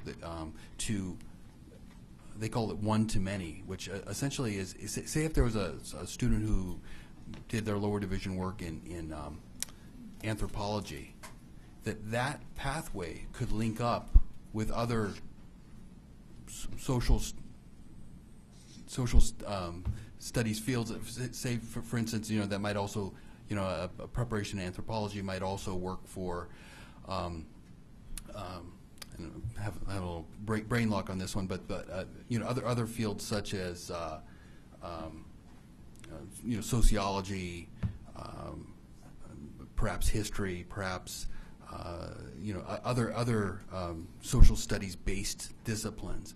But again, the key difference is that they're all it's a discipline-based approach, but it's essentially saying that if you get that associate, that ADT in anthropology, it can open up the door for 3 or 4 or even 5 different disciplines at the baccalaureate level. Yeah, And if I could add, pardon me, I think we're trying to answer your question would be very premature on our part. There's a lot of faculty conversations. You will recall that we advised the senator that we were worried about the very question you just asked. Well, the law's passed now, so whether we worried about it or not, now we have to figure it out. So Beth and her colleagues and those at CSU are trying to answer your questions. It's just that we're not there yet. Member Mallivan. So I'm going to ask your advice about this. I think we monitor it, Mr. Belansky, and it is a state-level priority. So maybe we could come up with I've counted 16 with less than 4 already done. Is there a way we could, say in 4 months we'd like to see all the colleges up to the minimum of 4? And if they're not up to it, to ask their presidents to come and visit us and talk about their hurdles, why they're having trouble doing it. I'm just going to share with you, I'm kind of wondering about something like that, and I'll let you lead us in a way that you think might be responsible. But 2 just seems kind of low in this large group certainly, here. I think there's a need for us to engage a little more than we have with regard to this. And Chancellor, I'll kind of turn it over to you to maybe make some recommendations about that. Well, I think the board's interest is quite evident, and I think there ought to be documented progress on the part of all the institution, and for those where their progress is oddly less than what might even be considered below average, that the board has a legitimate question there. Now, whether that's 2 or 4 or 6, frankly, we have still agreed that we're going to hit the 100% goal by this time next year, even though the legislation gives a little more time. Barry has told the CIOs that doesn't mean you're giving them any more time. So I do believe, along about your March meeting, that by then we ought to be able to highlight for you if we feel like we have colleges that really are not listening at all. And at that point, I think an invitation from this body to those people makes sense. Now, exactly how to quantify that, I'm reluctant to do that. Right. No, But is there any way that we could communicate to the field that this will be our interest in the near future, so that there's at least a warning that we are moving in that direction, so that it doesn't seem to pop up in March as something that's not in clear blue? Well, just so the board knows, I think the question would be, is there any way we can continue to let them know that? Because I think some people around this table will document, we've been talking to them about it a lot. But so the answer to your question is absolutely. I guess maybe in a more targeted way. Yes. It isn't just simply to the entire field. I think my memory is that when we said 2 was the minimum and gave them a timeline, nobody showed up because they all did it. So I'm optimistic it will all be done. Sounds like academic standards for bog fee waivers. So we can look forward to something coming out that would suggest that maybe the board would be considering this in an upcoming meeting and issue invitations and I like that. group Thank hug, you. with or without lunch. Be more than happy to communicate that to my colleagues. Thank you. Any other comments from the board or questions? Thank you very much. I just want to thank Beth and her colleagues. Yes. It's a struggle for all of us because, when the mountain is 10,000 feet high and you do see a lot of colleges that get to 8,000 feet as they're supposed to, it's still unfortunately easier for us to look at those that are still down at 2,000 feet. So we don't want to lose sight of the fact that creating 1,000 degrees in less than 2 years is a Herculean feat, and I know that we all appreciate the work that's been done. Considerable work. Thank you very much. Thank all. We will now move on to information report, item number 4.3, State Federal Legislative Update. Vice Chancellor. Well, Vice Stewart. Chancellor Stewart is getting settled, and Jerry Griffin gave me a note that says a red cell phone was found in the 3rd floor women's restroom. If this phone belongs to anyone in the room, please let in Jerry know, and she will get it for you. In the old days, we had headlights. I think that's yours. Mine's not bright red. Vice Chancellor Stewart. Great, thank you. President Baca, Chancellor Harris, members of the board. So I want to present to you an informational item today on a state legislative update, which is probably more of a recap given where we are in this end of the first year of a 2-year session, and then an update on some federal issues. So in terms of the legislative recap at the state level, I think we've had a very busy year. The legislature, as it's prone to do, introduced several bills. In fact, they introduced over 2,500 bills this first year.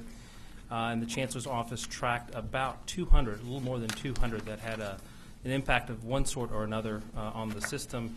And out of that 200 and some, 50 had a significant impact. So we were quite busy. As I said, we're at the currently in the recess of the first year of the 2-year session. The legislature adjourned on September 12th, and the governor had a deadline of October 13th to either sign or veto bills. roughly 900 bills actually made it down to his desk, and of those 900, he vetoed about 1 out of 10. So it was a pretty low rate in terms of his administration and prior administrations. It was 10% this year, 13% last year, and a little bit higher, actually double that in the prior administration. So I guess I use that to preface when I talk about those bills that we had hoped would be vetoed that were not. That it was because the numbers are low, of course.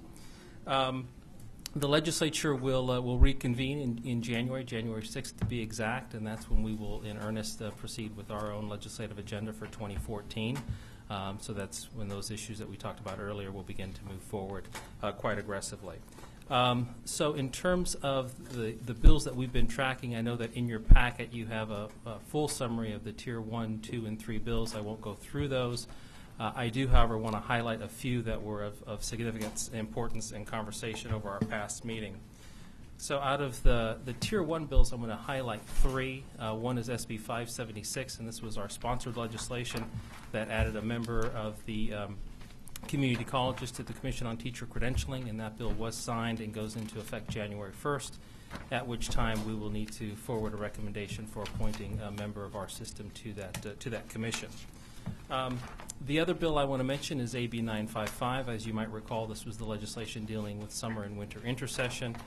That bill was signed by the governor and goes into effect January 1st.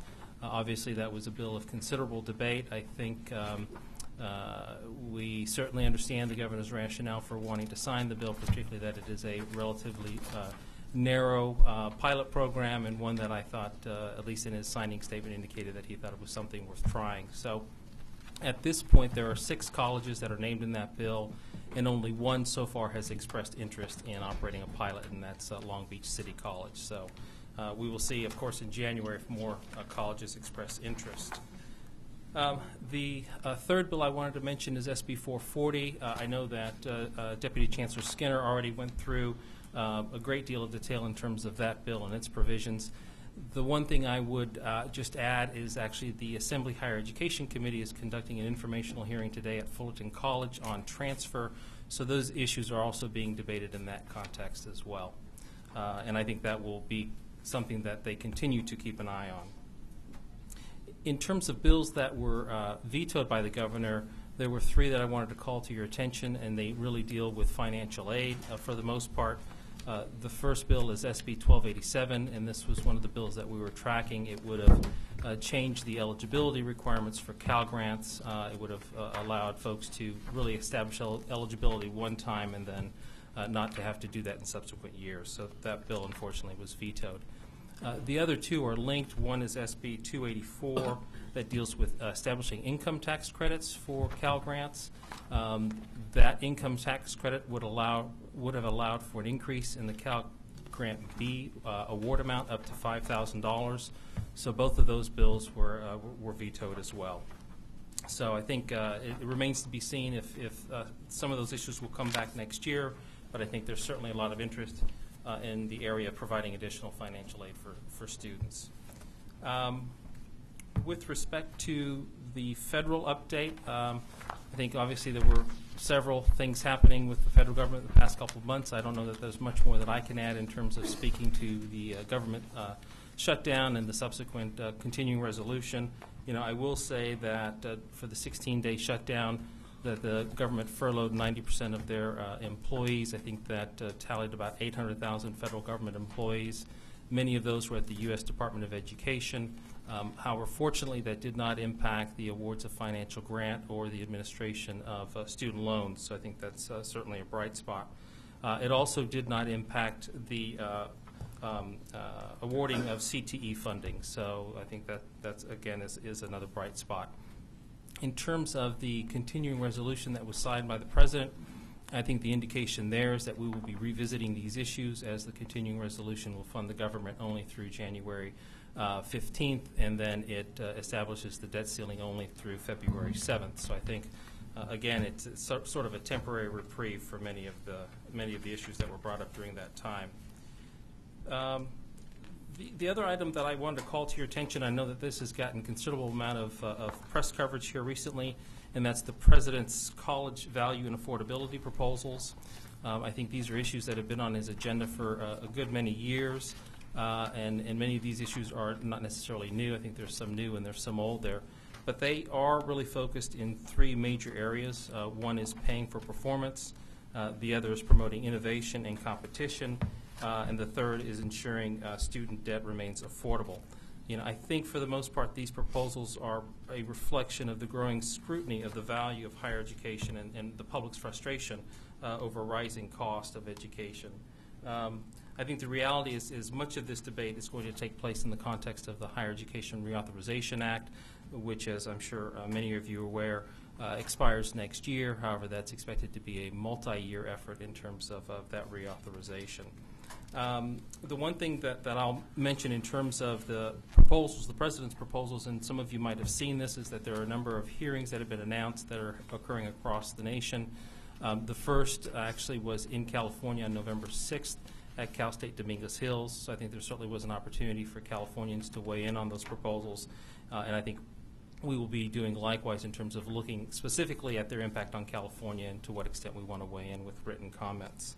I will say that I think when you look at the media coverage to the proposals, the response has been somewhat mixed. I think there's some concern, certainly on the part of community colleges, about their ability to be rated, the issue of access to data, particularly at the federal level, and then I think tying performance, or aid rather, to performance is also problematic. So I'm sure that there will be much more to come on that particular issue. I mentioned with respect to the Higher Education Reauthorization Act, which will again start in earnest next year. I think the main focus in terms of reauthorization is going to be on increasing completion, dealing with college cost, accreditation, dealing with student loan terms and conditions, some issues around consumer information, and then looking at innovative learning models, I think, are the primary issues that have been addressed or will likely be addressed. And then both the Senate and the House will be holding hearings next year, and we will be certainly monitoring through our participation with AACC and ACCT, as well as through other avenues to ensure that we're getting information, sharing that with you, and developing our own positions and comments on those issues. The final thing that I wanted to mention is some of you may have heard that Ted Mitchell has been nominated to replace Martha Cantor as the U.S. Department of Education Undersecretary of Education. Ted Mitchell is the current CEO of New Schools Venture, and as some of you might recall, is also a former board member and president of the State Board of Education. So I think that is definitely someone that we would want to make contact when we go back to Washington in February for our annual visit, but is certainly, I think, a bright spot in terms of having a Californian yet again in a key position in the Federal Department of Education. So those were really the major highlights I wanted to stress in terms of the federal update. Again, we've got a listing of the bills that we've been tracking at the federal level. Quite honestly, all of those are still in process. So I think we'll be monitoring those going forward and certainly updating you in 2014. And similarly, on the state side, there are probably about 100 bills that are considered two-year bills in the legislature, and we'll be following those as well. Some of those are I think, ones of importance to this board, particularly around veterans issues and the availability of financial aid. So I think with that, I will pause and see if you have any questions. Yes, Member Belansky. Thank you. I have two questions on bills that he signed. Okay. The one, AB 595, about college priority enrollment, where students with disabilities and students in EOPS now, I guess, are in the first ranking of priority. When does that go into effect? It will go into effect in terms of a statutory requirement January 1st of 2014. And have colleges been notified throughout the state about that? Not yet. So we're going through a process now with all of the divisions of looking at legislation that's been signed and determining which of those bills would warrant some guidance out to the field, and then preparing that information, and intend to get that out before the first of the year so they have some direction. I think on that bill, though, there will obviously be a regulatory process that we'll need to follow as well. Okay. And one other one, the SB 595, the post-secondary education financial aid. again, how will that get out to the colleges and districts that, in view of this law, students have options as to how they get their financial aid? And how does that even get out to students? Because I think there are some districts where there aren't options. This is the only way you will get financial aid. Well, again, I think it'll have to be part of that guidance process to where we'll take a look at the legislation, certainly with the input of legal and laying out what are the various options that colleges might have available. And, you know, where there are restrictions, then we'll certainly make that information known. And again, we may also find in going through that process that there were some unintended consequences with those bills, and we may need to come back next year and look at potential fixes depending on how that all plays out. Member Malumed?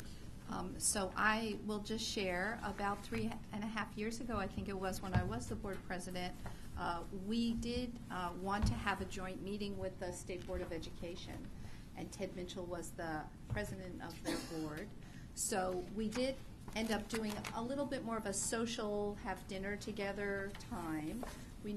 I don't think we ever met about a subject, as I recall, but he does know us, and we did really try to push to work together. It was difficult, and I even think of them now. The State Board of Education has a very full agenda, and they're always busy, but it is nice for us to kind of reach out to them. But he does know us, so that will help, though I don't think he's laser focused on community colleges. I think that's right, and given that he does know us and his past experience, obviously, in California as president of Occidental College and at UCLA, we'll certainly be reaching out to him and wanting to build that relationship. I will say this, that he's been nominated, so it remains to be seen how that process will play out, because it's a position that does require Senate confirmation. So it may take a little bit longer than he may like or the administration may like. So the good news is we have Martha Cantor there until he does get the job? You know, I'm not certain. I think she had announced a firm deadline to depart. I'll have to double check that. I had understood she was going to wait until the appointment. I don't think she plans to wait until confirmation. Oh. I don't. Okay. Okay. Thank you. Any other comments? We have a member of the public that would like to address us. Okay. And we have a member of the public who'd like to address the board on this topic. Scott Hamilton. It's actually a public comment. Oh, that's at the end. Oh, okay. Oh, Thanks. Just wondering if maybe you could say a few more things about AB 13, the non-resident tuition exemption, and maybe SB 290. Sure. So with respect to, I'll do SB 290 first and then AB 13 second. And then maybe also comment on any kind of federal legislation that was progressing through, if you're certainly speaking on that one. So with SB 290, my understanding in our analysis, I think we should have highlighted is that didn't place any additional requirements on community colleges, that it really applied to the UC and the CSU in terms of providing that benefit to veterans. So for us, it was our current practice. With AB 13, I think the issue there was one more of cost, and in terms of providing the benefit of in-state tuition for veterans who may not have California residency. You know, what is the price tag to the state? And I think that's an issue that was raised primarily in the Senate Education Committee. I think it's something that the author is well aware of, and every indication that I've gotten from Assemblymember Chavez is that he intends to move that bill next year. So I think it's a debate that will continue. Likely on the federal front, I think it's much the same answer. I think the bills have been moving through subcommittees in Congress, so I think it's really a matter of having them move through that process. I don't get the impression that there's significant objections at the federal level to provide a benefit of in-state tuition for veterans nationally. I think it's to what degree are states in a position to implement that policy and to have the resources to backfill where there is a potential loss of revenue. Do you know if the decisions came down because of data that was collected, and the impact, and how good is that information? Are you familiar with any of that background that was given to the members of the legislature to reach whatever the decisions that they received? Right. Reached? So with respect to AB 13, we did provide a fiscal analysis and impact. I think it's relatively straightforward in terms of looking at the numbers of veterans who are coming into the state on an annual basis. I want to say the number is 40,000, but I may be a bit high on that. And then looking at how many of those likely would come to the community colleges and then receive the in-state tuition. So I think it was, I think no one can predict with exact precision because you don't know what the final numbers are, but I think the estimates were pretty reasonable in terms of saying an estimated cost of somewhere in the neighborhood of $5 million. I assume that in the end the fear was that they would have people from out of state coming in, veterans coming in, and as soon as they receive their education, go back. Right, so you would have folks who had not established California residency. They come here, they have the benefit of in-state tuition, they get their education and depart. I don't know how significant that was because quite honestly on the policy of that bill, I didn't hear a lot of people objecting to it. I think it was more of how do we potentially pay for this and ensure that the system isn't hurt by a loss of revenue and funding. Okay, all right, thank you. I'm sorry, I did have one other question. AB 1358, FONG, the Student Body Association Student Representation Fee. So does that mean we don't need to give them funding in our budget because they're going to do it themselves now? That's a good question. The way that bill is written is that the students would still have to vote on increasing that fee, and that would be done locally. So I would have to talk through with our folks in student services to see if that's something that is feasible for us to do. I think ultimately we still want to support the students, and I think they have a very important voice to this body and to the system. And I think, honestly, it remains to be seen how many colleges will actually I think they'll put that to a vote, but how many of those actually are successful? That will be interesting because we do support them. They don't always like the rules, so that's why one of the things I heard that they wanted to be a little more independent as their association meets and has their weekends and stuff. So I will be interested to see how that all works out. Yeah. Thank you. And I think from my perspective, one of the most significant issues there is, these are, after all, public dollars, is ensuring that there are adequate checks and balances so those resources are spent. And there's appropriate accountability, and I think that's the piece that we're really going to want to hone in on. Good. Thank you. Any other comments, questions? Thank you, Vice Chair. Great. Thank you. Appreciate it. And okay, we will defer information report 4.4 on the Student Success Priorities Project to tomorrow morning, and move on to item number 4.5, a model for student success, the Academy for College Excellence. Thank you very much, President Baca, members of the board. I'm going to ask Dean Student Services Sarah Tyson Joshua, and she will introduce her colleagues. And so, Sarah, I'll turn that over to you. Thank you, Chancellor Harris, President, and members of the board. I'm going to do a brief introduction while they just swap in here, as long as we don't get any feedback. So I'm very pleased to have with me today Diego Navarro, who is the Executive Director of the Academy for College Excellence. Diego began teaching at Cabrillo College when he founded the Academy for College Excellence at Cabrillo's Watsonville Center in the fall of 2003, after he did about a year and a half of studying the needs of underprepared students and piloting various curriculum and pedagogy. ACE is funded by the National Science Foundation, the Bill and Melinda Gates Foundation, Carnegie Corporation of New York, William and Flora Hewlett Foundation, and other national level foundations. ACE has received a couple of awards. It was the recipient of the John W. Rice Diversity and Equity Award, sorry about that,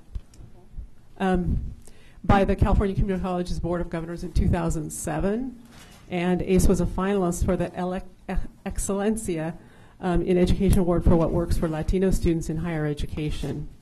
The ACE has developed an approach to student success that's unique, and it incorporates all of the research that Mr. Navarro did about what supports student success and who today's community college students are. And it is comprehensive in that the curriculum is intentionally designed to meet students where they are educationally, emotionally, socially, and professionally from the first day they enter college. So with that, I'm going to go ahead and turn it over and let Mr. Navarro talk about some of the research that's been done on the program recently. Thank you. I wanted to thank Chancellor Baca and the governing board for having me come and speak. I'm honored by this opportunity. And I also want to thank Rachel Spencer, who is the president of the Board of Trustees for Cabrillo College. And also to thank all the administrators at Cabrillo College who have helped found this program and the faculty that helped innovate and their support in expanding it with many fine faculty and administrators. The last presentation I gave to the Board of Governors was back in May of 2010. At that point, we had just received a grant from the the Bill and Melinda Gates Foundation. And they were funding us to scale the program. At that point, there was a longitudinal study done by the Community College Research Center at Columbia University that showed extensive and significant outcomes. But the N was too small. It was about 66 students, but it showed promise. So then the Gates Foundation funded 2 studies. One study was of our professional development faculty training, which is critical to expanding the program at other colleges and at our college. And it also funded a study of the academic outcomes as well as the affective or non-cognitive outcomes that are actually the basis for why we're getting the types of academic performance within the students. So I'm going to give you information about our final studies coming out, the final report at the end of this year, and I have preliminary data. But I wanted to mention that I have several documents that you have before you. One of them, the RP group just published a case study of our program based on and looking through the lens of student support redefined and how our program actually meets the needs of all the themes and all the success factors comprehensively. The document that you have on top is the excerpt document, so it's a summary, but it has a lot of the findings of the preliminary study that I'm going to give you updated information on today. The second one is a document from Change Magazine that really refers to demographic information from the census from 2010 and starts to frame the discussion of what we're going to be dealing with in the future in terms of our students. The pressure we have right now is going to increase, not decrease. I'll go into that today. I'll share some of that. I have an evidence document that lays out the Columbia University study as well as last year's NPR study, the interim study. And then the full report, I'm sorry, but it's a copy because we don't have any, this is just a copy of it. The printing's better than what the cover looks like, but it's the full case study that was written by Darla Cooper, the Director of Research of the RP Group, and Kelly Karajeff. So I hope that this information is useful. Let's see. I grew up in Pomona, so I grew up in Los Angeles, and I went to Pomona High School. Not Claremont, because a lot of people think Pomona College. I was on the other side of the tracks. And when I graduated from high school, I couldn't read and write at college level, so I would have been considered a basic skills student. This is back in 1975. And I went on to Pasadena City College, where I did my academic work to begin my college career. And they didn't have basic skills back then, nor assessments. And I just took English 1A and got a B in that class. And so that taught me something about how if I want to push myself, I can actually perform. And my parents came to this country as ESL students. They were born here, but they were ESL students. My mom never graduated from high school, so I come from a family that's more traditional in terms of the communities that I'm from. But what happened to me in high school in 9th grade was my mother got bone cancer in 1972. And it was very painful. There was no pain control. And I was waking up in the middle of the night with her suffering deeply and feeling despair. And school at that point became irrelevant to me. And what I'm finding with a lot of our basic skills students is that school's irrelevant to them because of their life circumstances and the way that they were treated in their K through 12 experience. It's not about how smart they are. It has to do with how they've been acculturated. And that seems to be a big issue that we've been facing from the beginning. So when I graduated from high school, I couldn't read and write at college level. And I just wanted to lay that out because I think it's important to understand where I came from. The program, the ACE program, started in 2002 at Cabrillo College. It was called the Watsonville Digital Bridge Academy.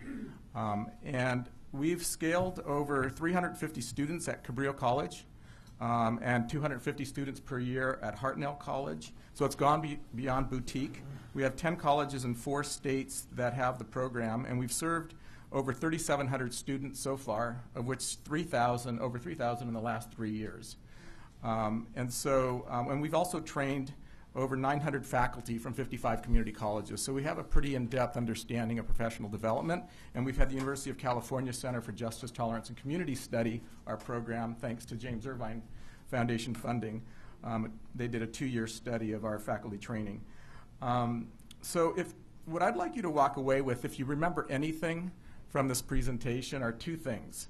One is that to improve outcomes for students, we need to fund successful completion.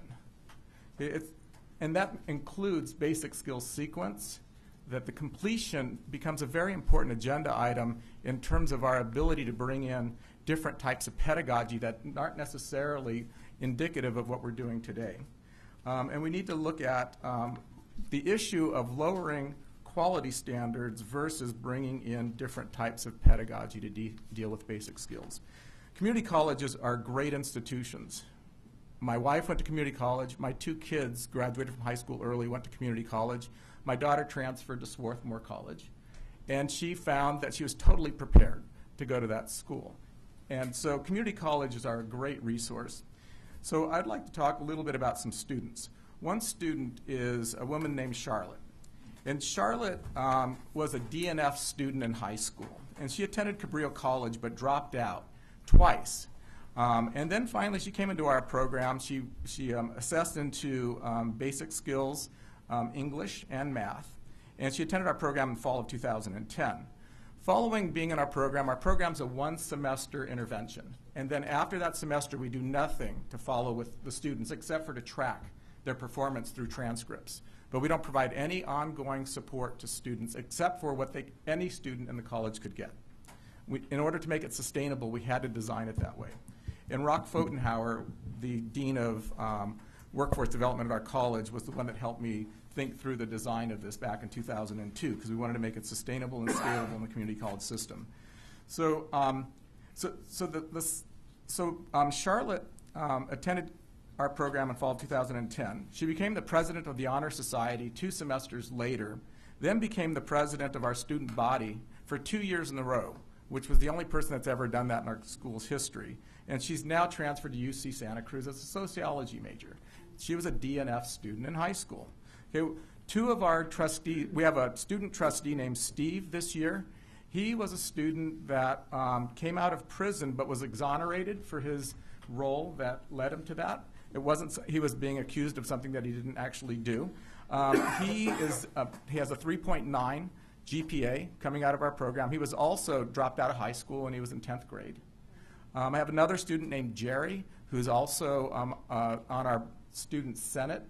And Jerry pushed a cart 10 years ago. He was a street person, and he found something about college that was important to him. So students can transform if they have the right kind of environment. And so the second thing I want you to walk away with is not only about successful completion, but the second one is that we have to rethink entry to college. The first 2 to 3 weeks of college are the most important time that a student has in making a decision whether they are a college student. I was talking to Byron McClenny. I don't know if you know Kay McClenny and Byron McClenny last week. They held an institute called the Men of Color Institute that was funded by Kresge Foundation, and I was asked to be there as a resource person to talk about men of color and how we're able to support them.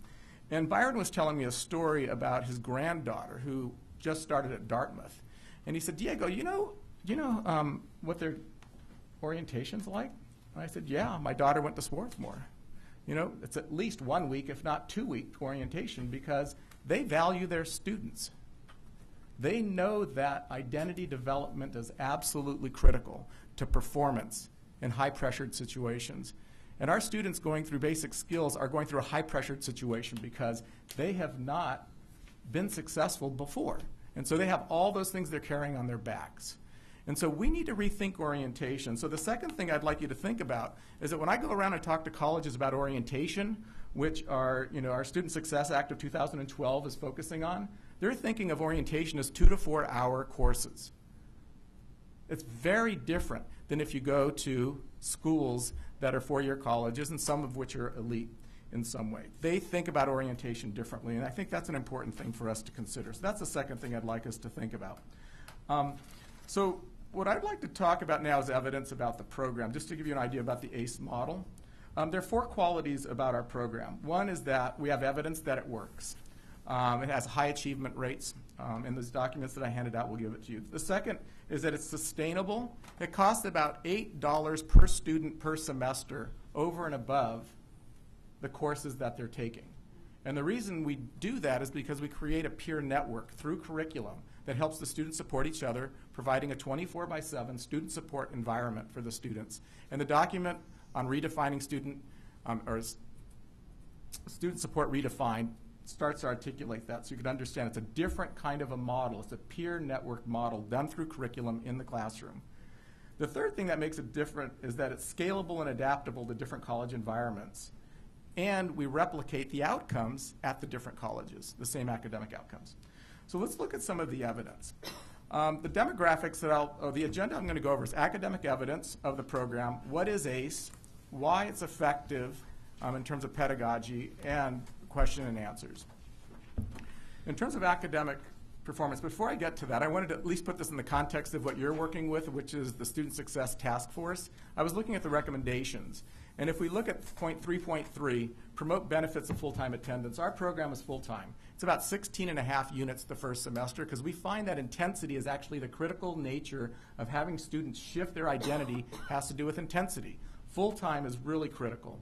The second is begin addressing basic skills deficiencies in the first year. We focus on the first semester, and we focus on the first 2 weeks because that's really critical for students. The other area that you have is 5.1, alternative basic skills curriculum. And the ACE program is talked about or mentioned or listed in the document that has come out, Basic Skills Completion. So we're involved in that. And then point 6.1, enhance professional development opportunities, improved use of professional development resources. So as you listen to my presentation, if you could look at it through the lens of the Success Task Force. And finally, aligning resources to invest in orientation was one of the things. So academic evidence. This study that's coming out in December has an N of about 1,088. The one that's referred to in these documents that I handed out is 658, which was the interim. If you look at this data, the demographics, is that 70% of the students are either Latino or African American. So it's a high group of marginalized students. 90% of them have basic skills level in English, of which 48% are 2 levels or more below. 89% are 2 levels or more below in math. 26% of these students have no high school diploma when they came in or had a GED. And 77% of them identified themselves as high risk, meaning they had unstable homes or they were homeless at some point in their life or that they had been on probation. So there's very high risk group here. Actually, the one on probation was 29%, so a little bit less than a third. So that's the kind of group that we're looking at in terms of the ACE program that was studied. And the outcomes that came about in terms of transfer level English. One semester after attending, these are longitudinal data points where we're looking at the students' passing of transfer level English, which is not the course that we teach. We teach 1 level below transfer because the students are coming in not prepared for transfer level education. So after they leave our program, how well do they do 1 semester after, and how well do they do 2 semesters after, with a comparison group based on propensity score matching, which is a very very high integrity model of evaluation. The non-participant comparison group was 199,000 students.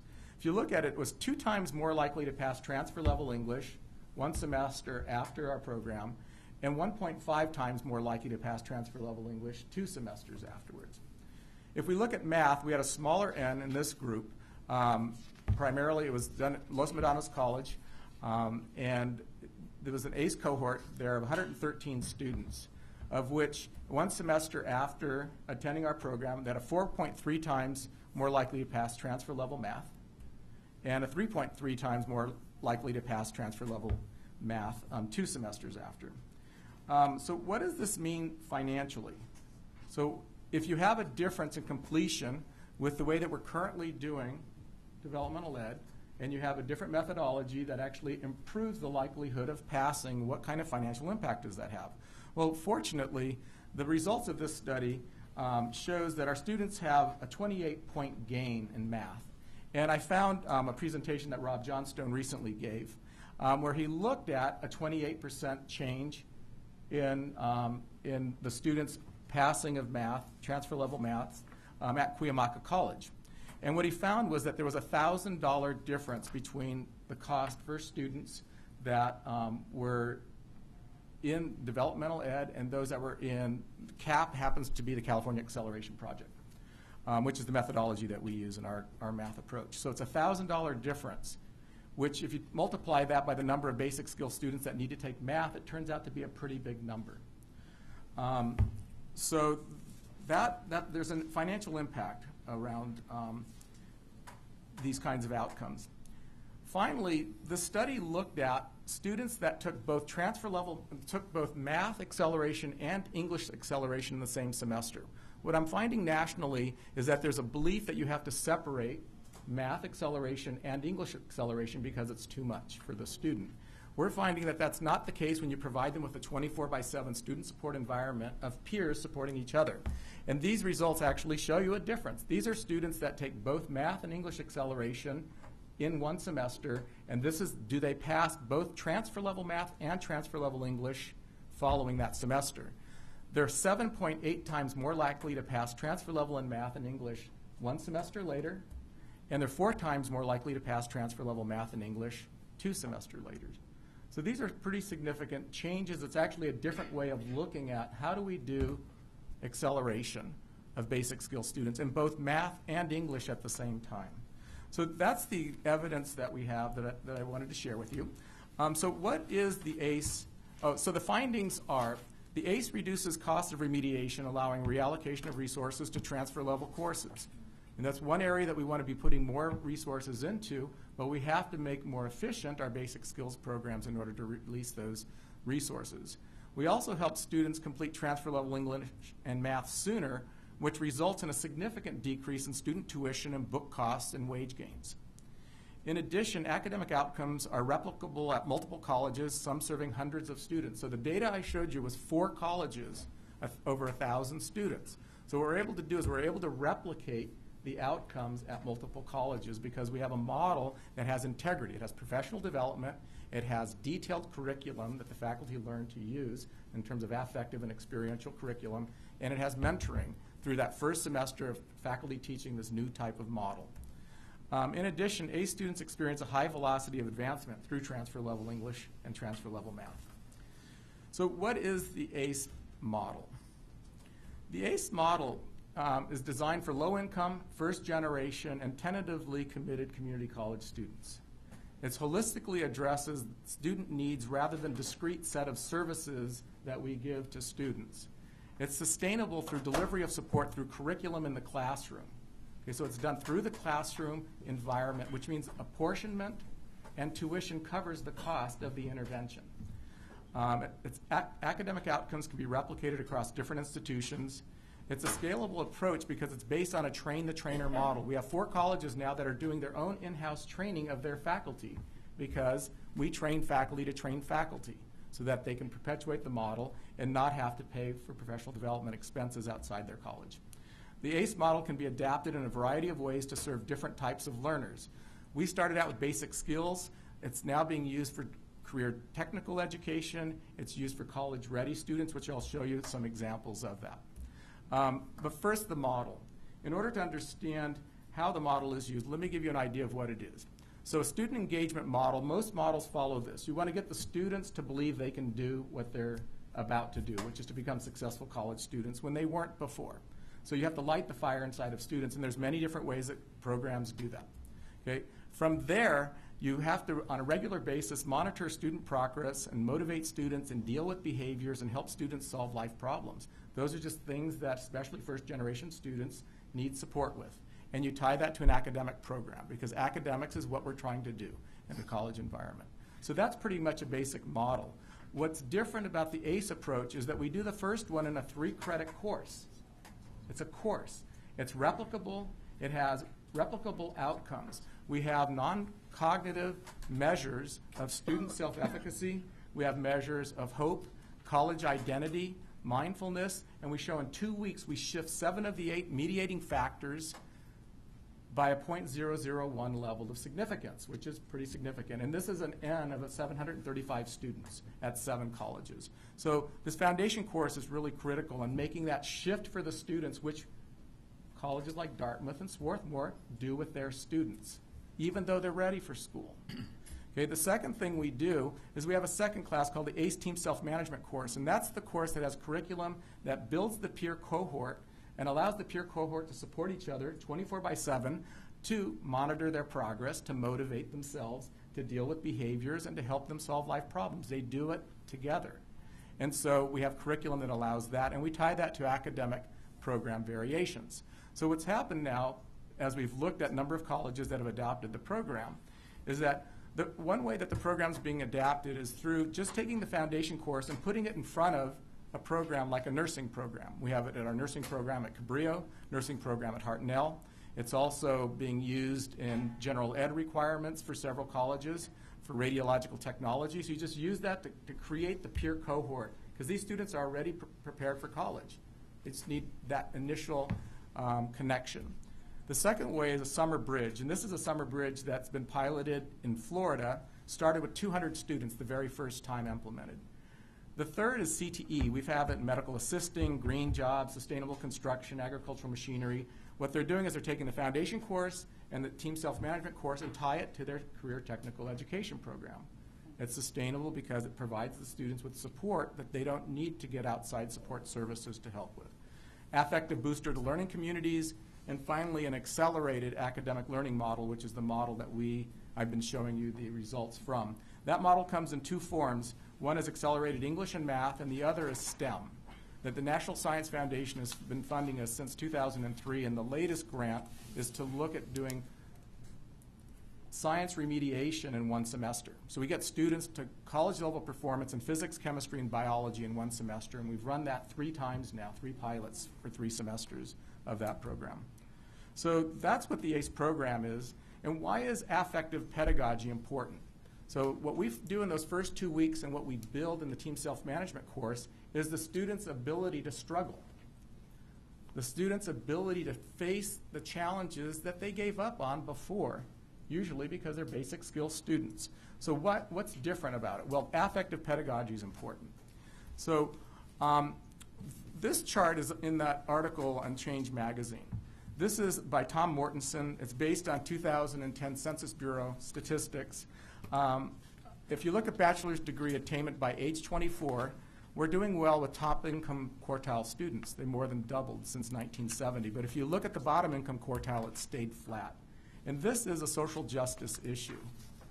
This is a social, are these students not smart? It has nothing to do with the students. It has to do with what we're doing with them in the classroom. Okay? Completion of degrees is a social justice issue. Now, is this going to change much? Well, if you look at the data that came out in the Pew Charitable Trust, Hispanic Center in September of 2011, we have 15 million students in the K-12 system that are going to be impacting the community college system. And we have 2 million colleges and 2 million students in California. We have 10 million to 12 million students nationwide, depending on whose data you look at. And this is 15 million students coming through the system. This problem isn't going to stop. It's going to increase because of the divide that we have right now in terms of income disparity. And one of the important things is that poverty is increasing, yet most community colleges were created for a different student population. Let me repeat that again. Poverty is increasing, but community colleges were designed for a different student population.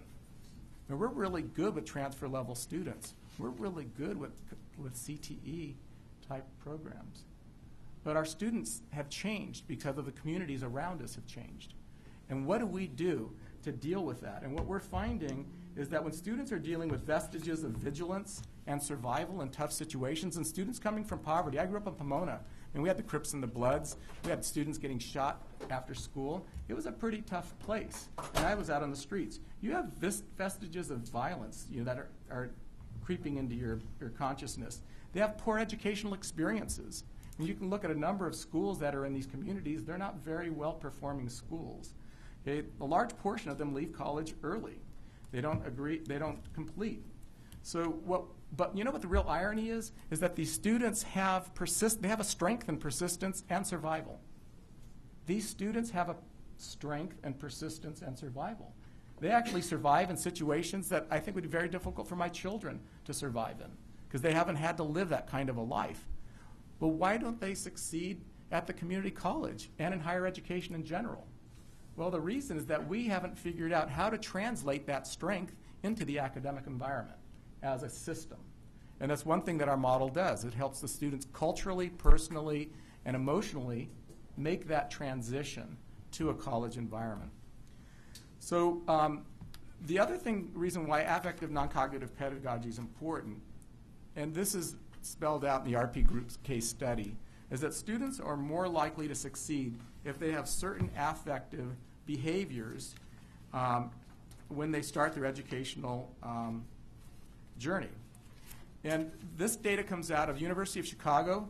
Recently, a year ago, had a report on affective impact, or impact of affective pedagogy and approaches.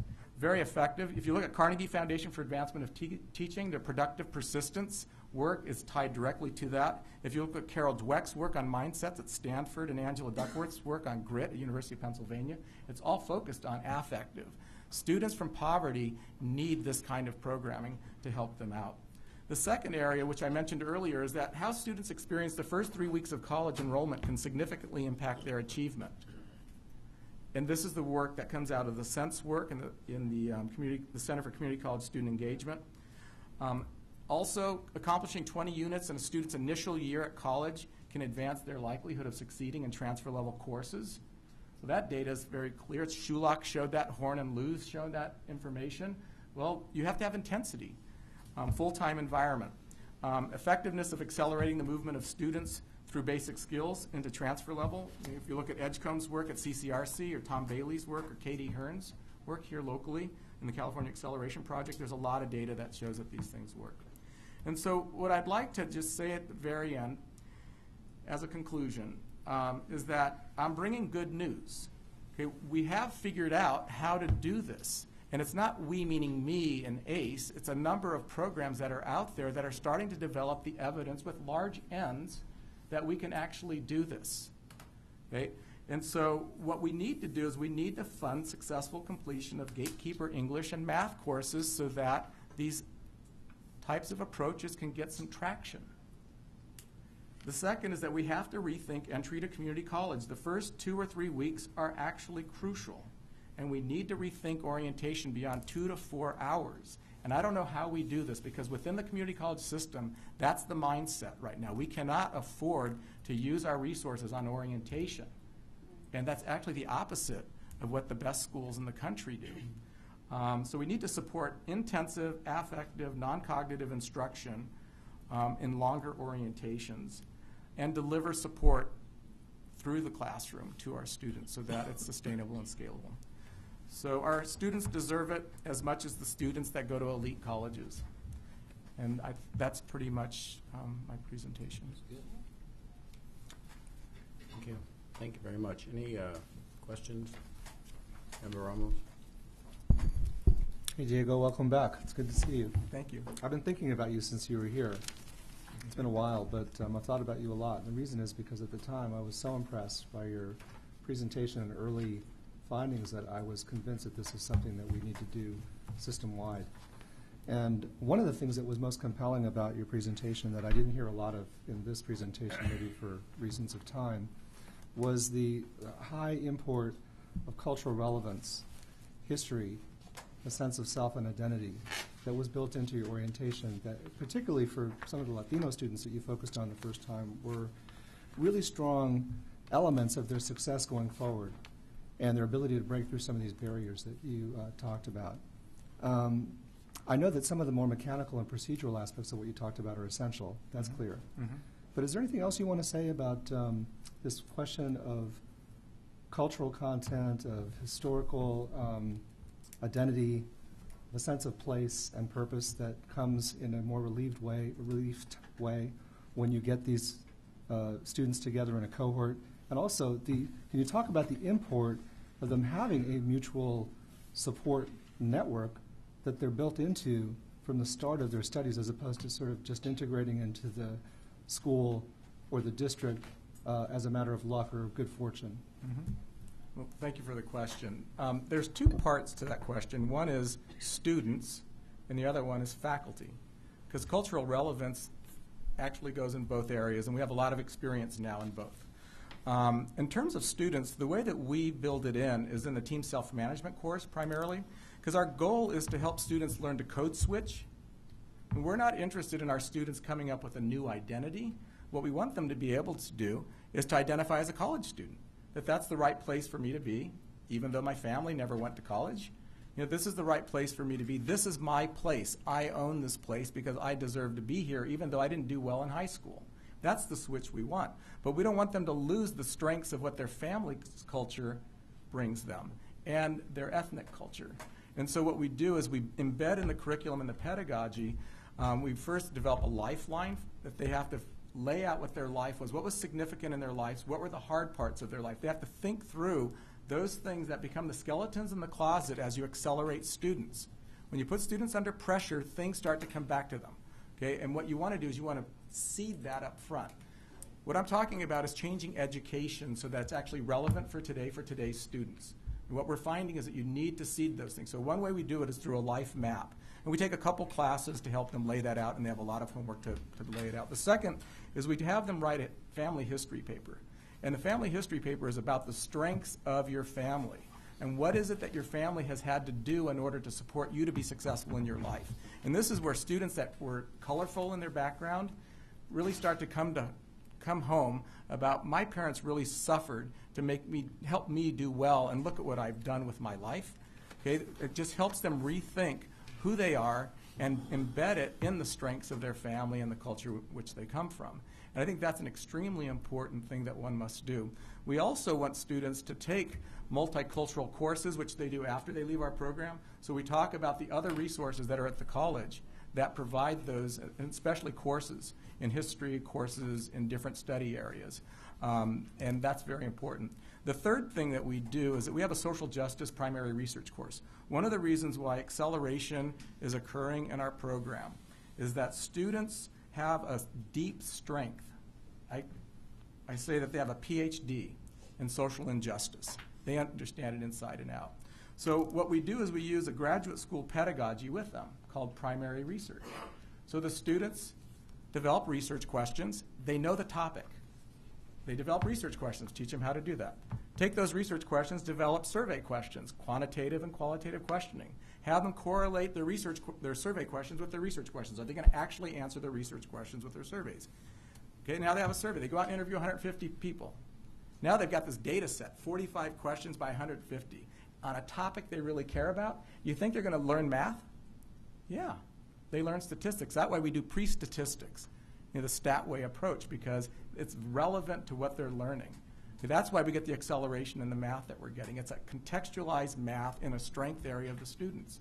So by doing these social justice projects, they're looking at topics that they've been suffering through, their family's been suffering through, their neighborhoods have been suffering through, like privatization of prisons, why youth join gangs. I mean, they pick the topics. We go around, we prioritize. This semester my students are studying disadvantaged families. What effect does that have on education attainment and job attainment? The other one's looking at poverty, and the third one's looking at homelessness. So they bring the topics into the classroom that they're interested in. You use that kind of pedagogy to transform the student to become community college students. They now have the data. What's the findings? They come up with the needs. come up with an action plan, because you want students to act. You want them to think through how are they going to make this change, because when they go get a job, the people that get promoted are the ones that want to make change happen. So get them in that orientation towards change. And social change is good too. I mean, that's a good thing to be teaching them. They learn those skills of project management. They learn the skills of how to organize. They have teammates that are relying on them, so if they slough off, they can't.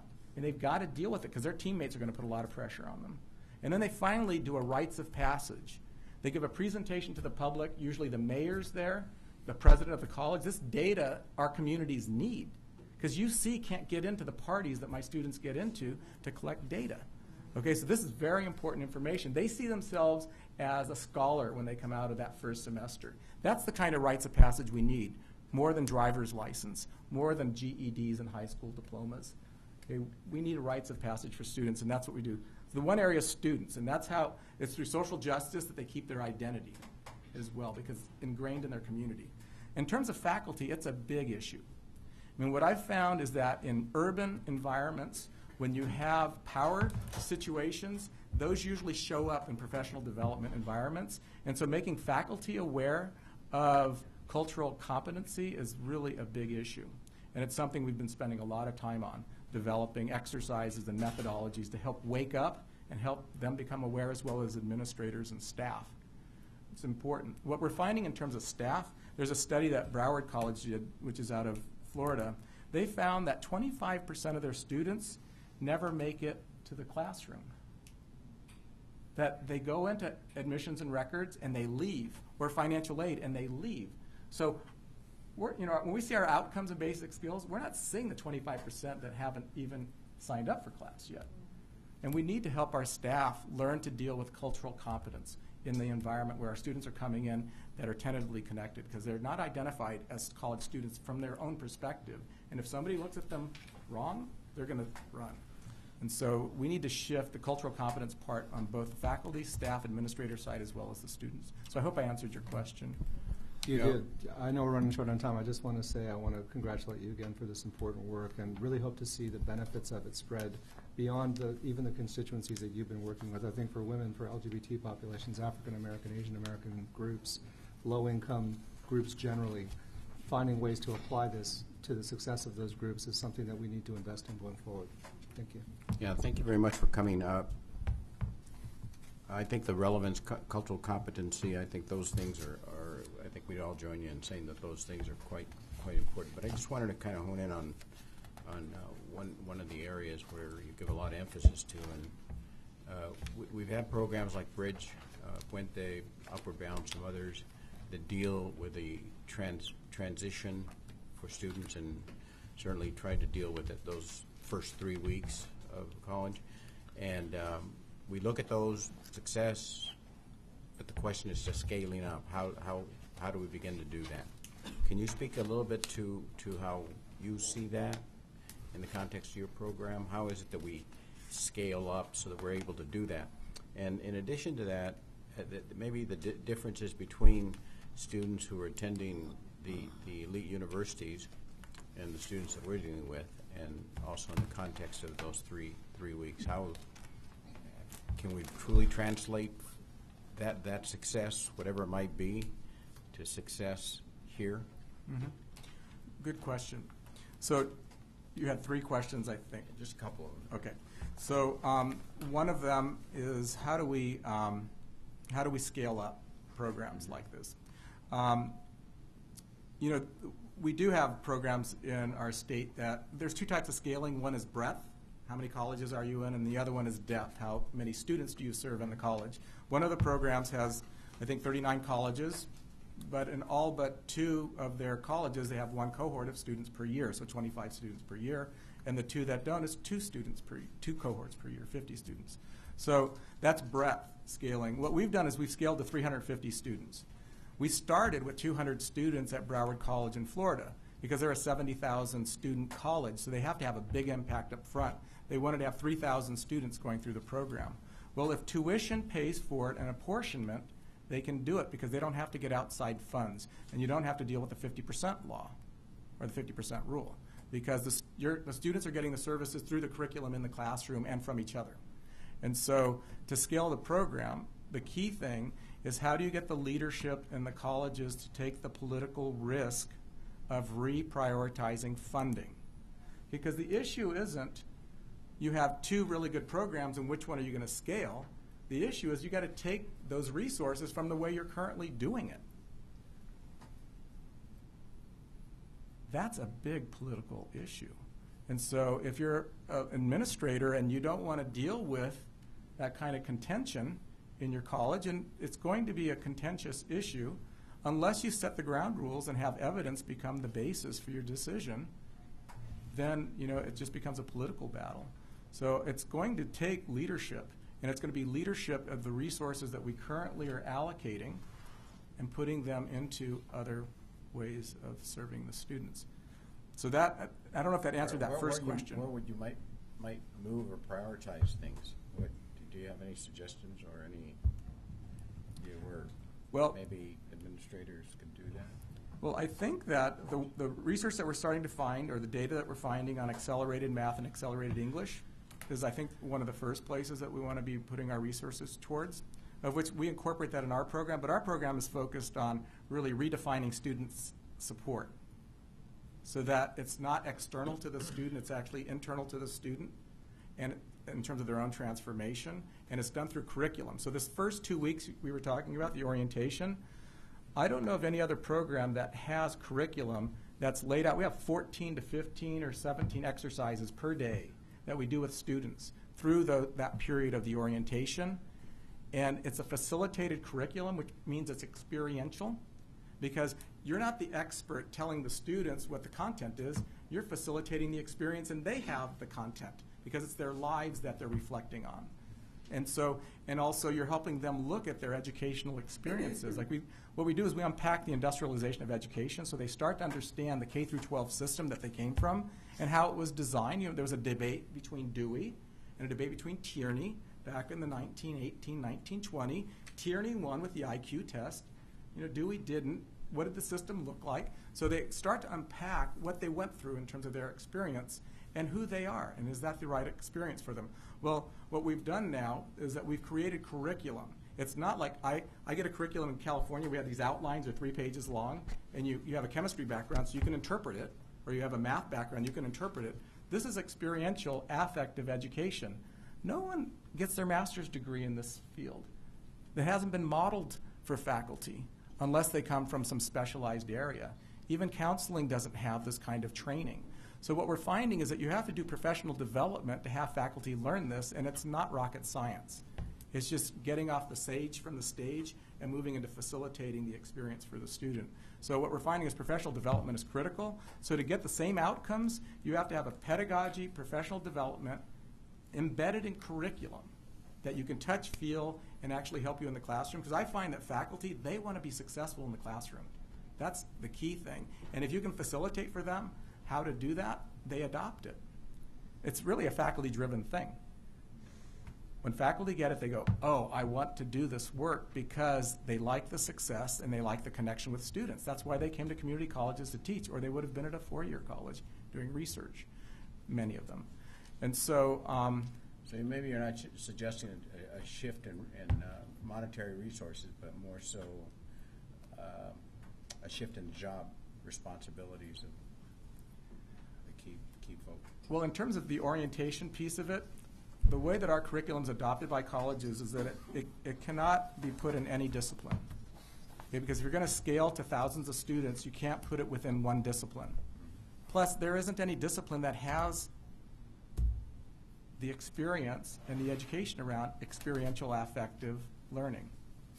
So you can't really put it within a discipline. So you have to make it general so that any faculty that wants to be trained in this, and they have to be certified. Just because you go to our training doesn't mean that you can teach it.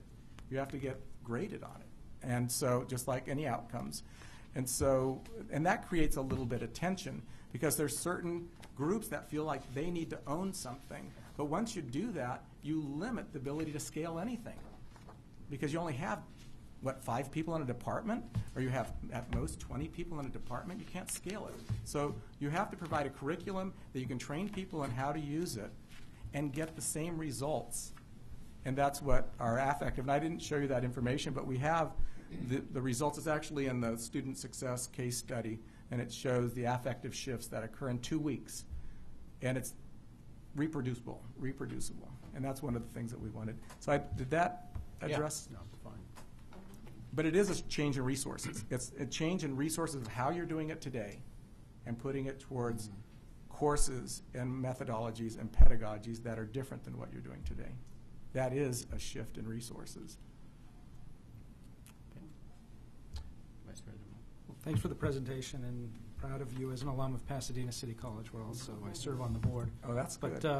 But I don't have a question for Diego per se, but it's more for us. This is one example of a system that we know works, and the wonderful thing about this is we know what works to help students persist and help students succeed. And I shared with President Baca and Chancellor Harris some recent data about Pasadena City College and how we implemented some of these lessons from the Student Success Task Force into a local first-year experience that has yielded significant results for African American and Latino students and much higher rates of persistence and course completion.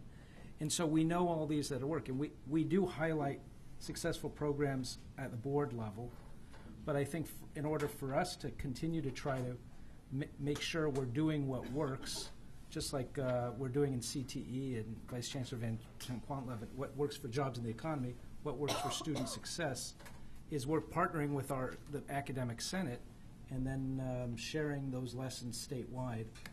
So I'm looking forward to continuing to learn from presentations like this and other projects around the state that are having tangible results and sharing them and highlighting them, and then hopefully finding ways for other districts to institutionalize them. Any other questions? Well, thank you very much for joining us this afternoon. Appreciate it very much. Thank you for this opportunity. Look forward to more of your work. Thank you. One comment. Yes. We have one comment for our public forum. It's from Scott Hamilton.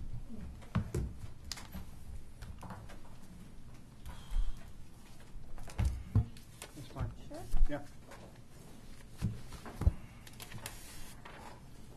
Hello again, Scott Hamilton, representing California Association for Post-Secondary Education and Disability, and I'm also a faculty at Cosumnes River College here in Sacramento. And really, I just wanted to remind the board of things that we've said in the past, keep the issue forward in your mind about funding for the DSPS program, disabled students.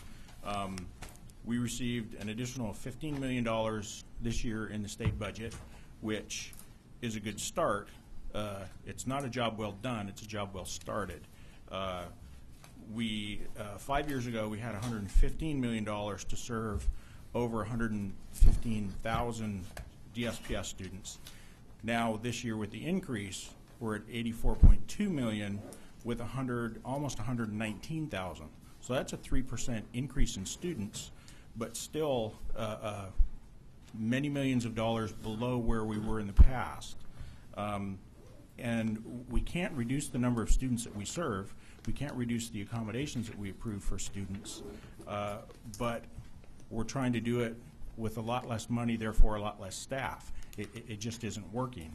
The system overall has lost about 21 to 22% of their students, with a cut of about 26% in state funds for the system overall.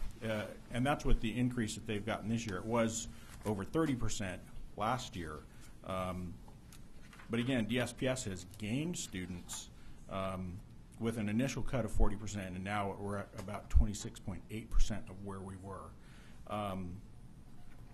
But in addition, there is a lot of pressure on campuses to try and address within DSPS the Student Success Act services, which have never traditionally been the purpose or priority of DSPS, but all areas are being asked to try and provide those services.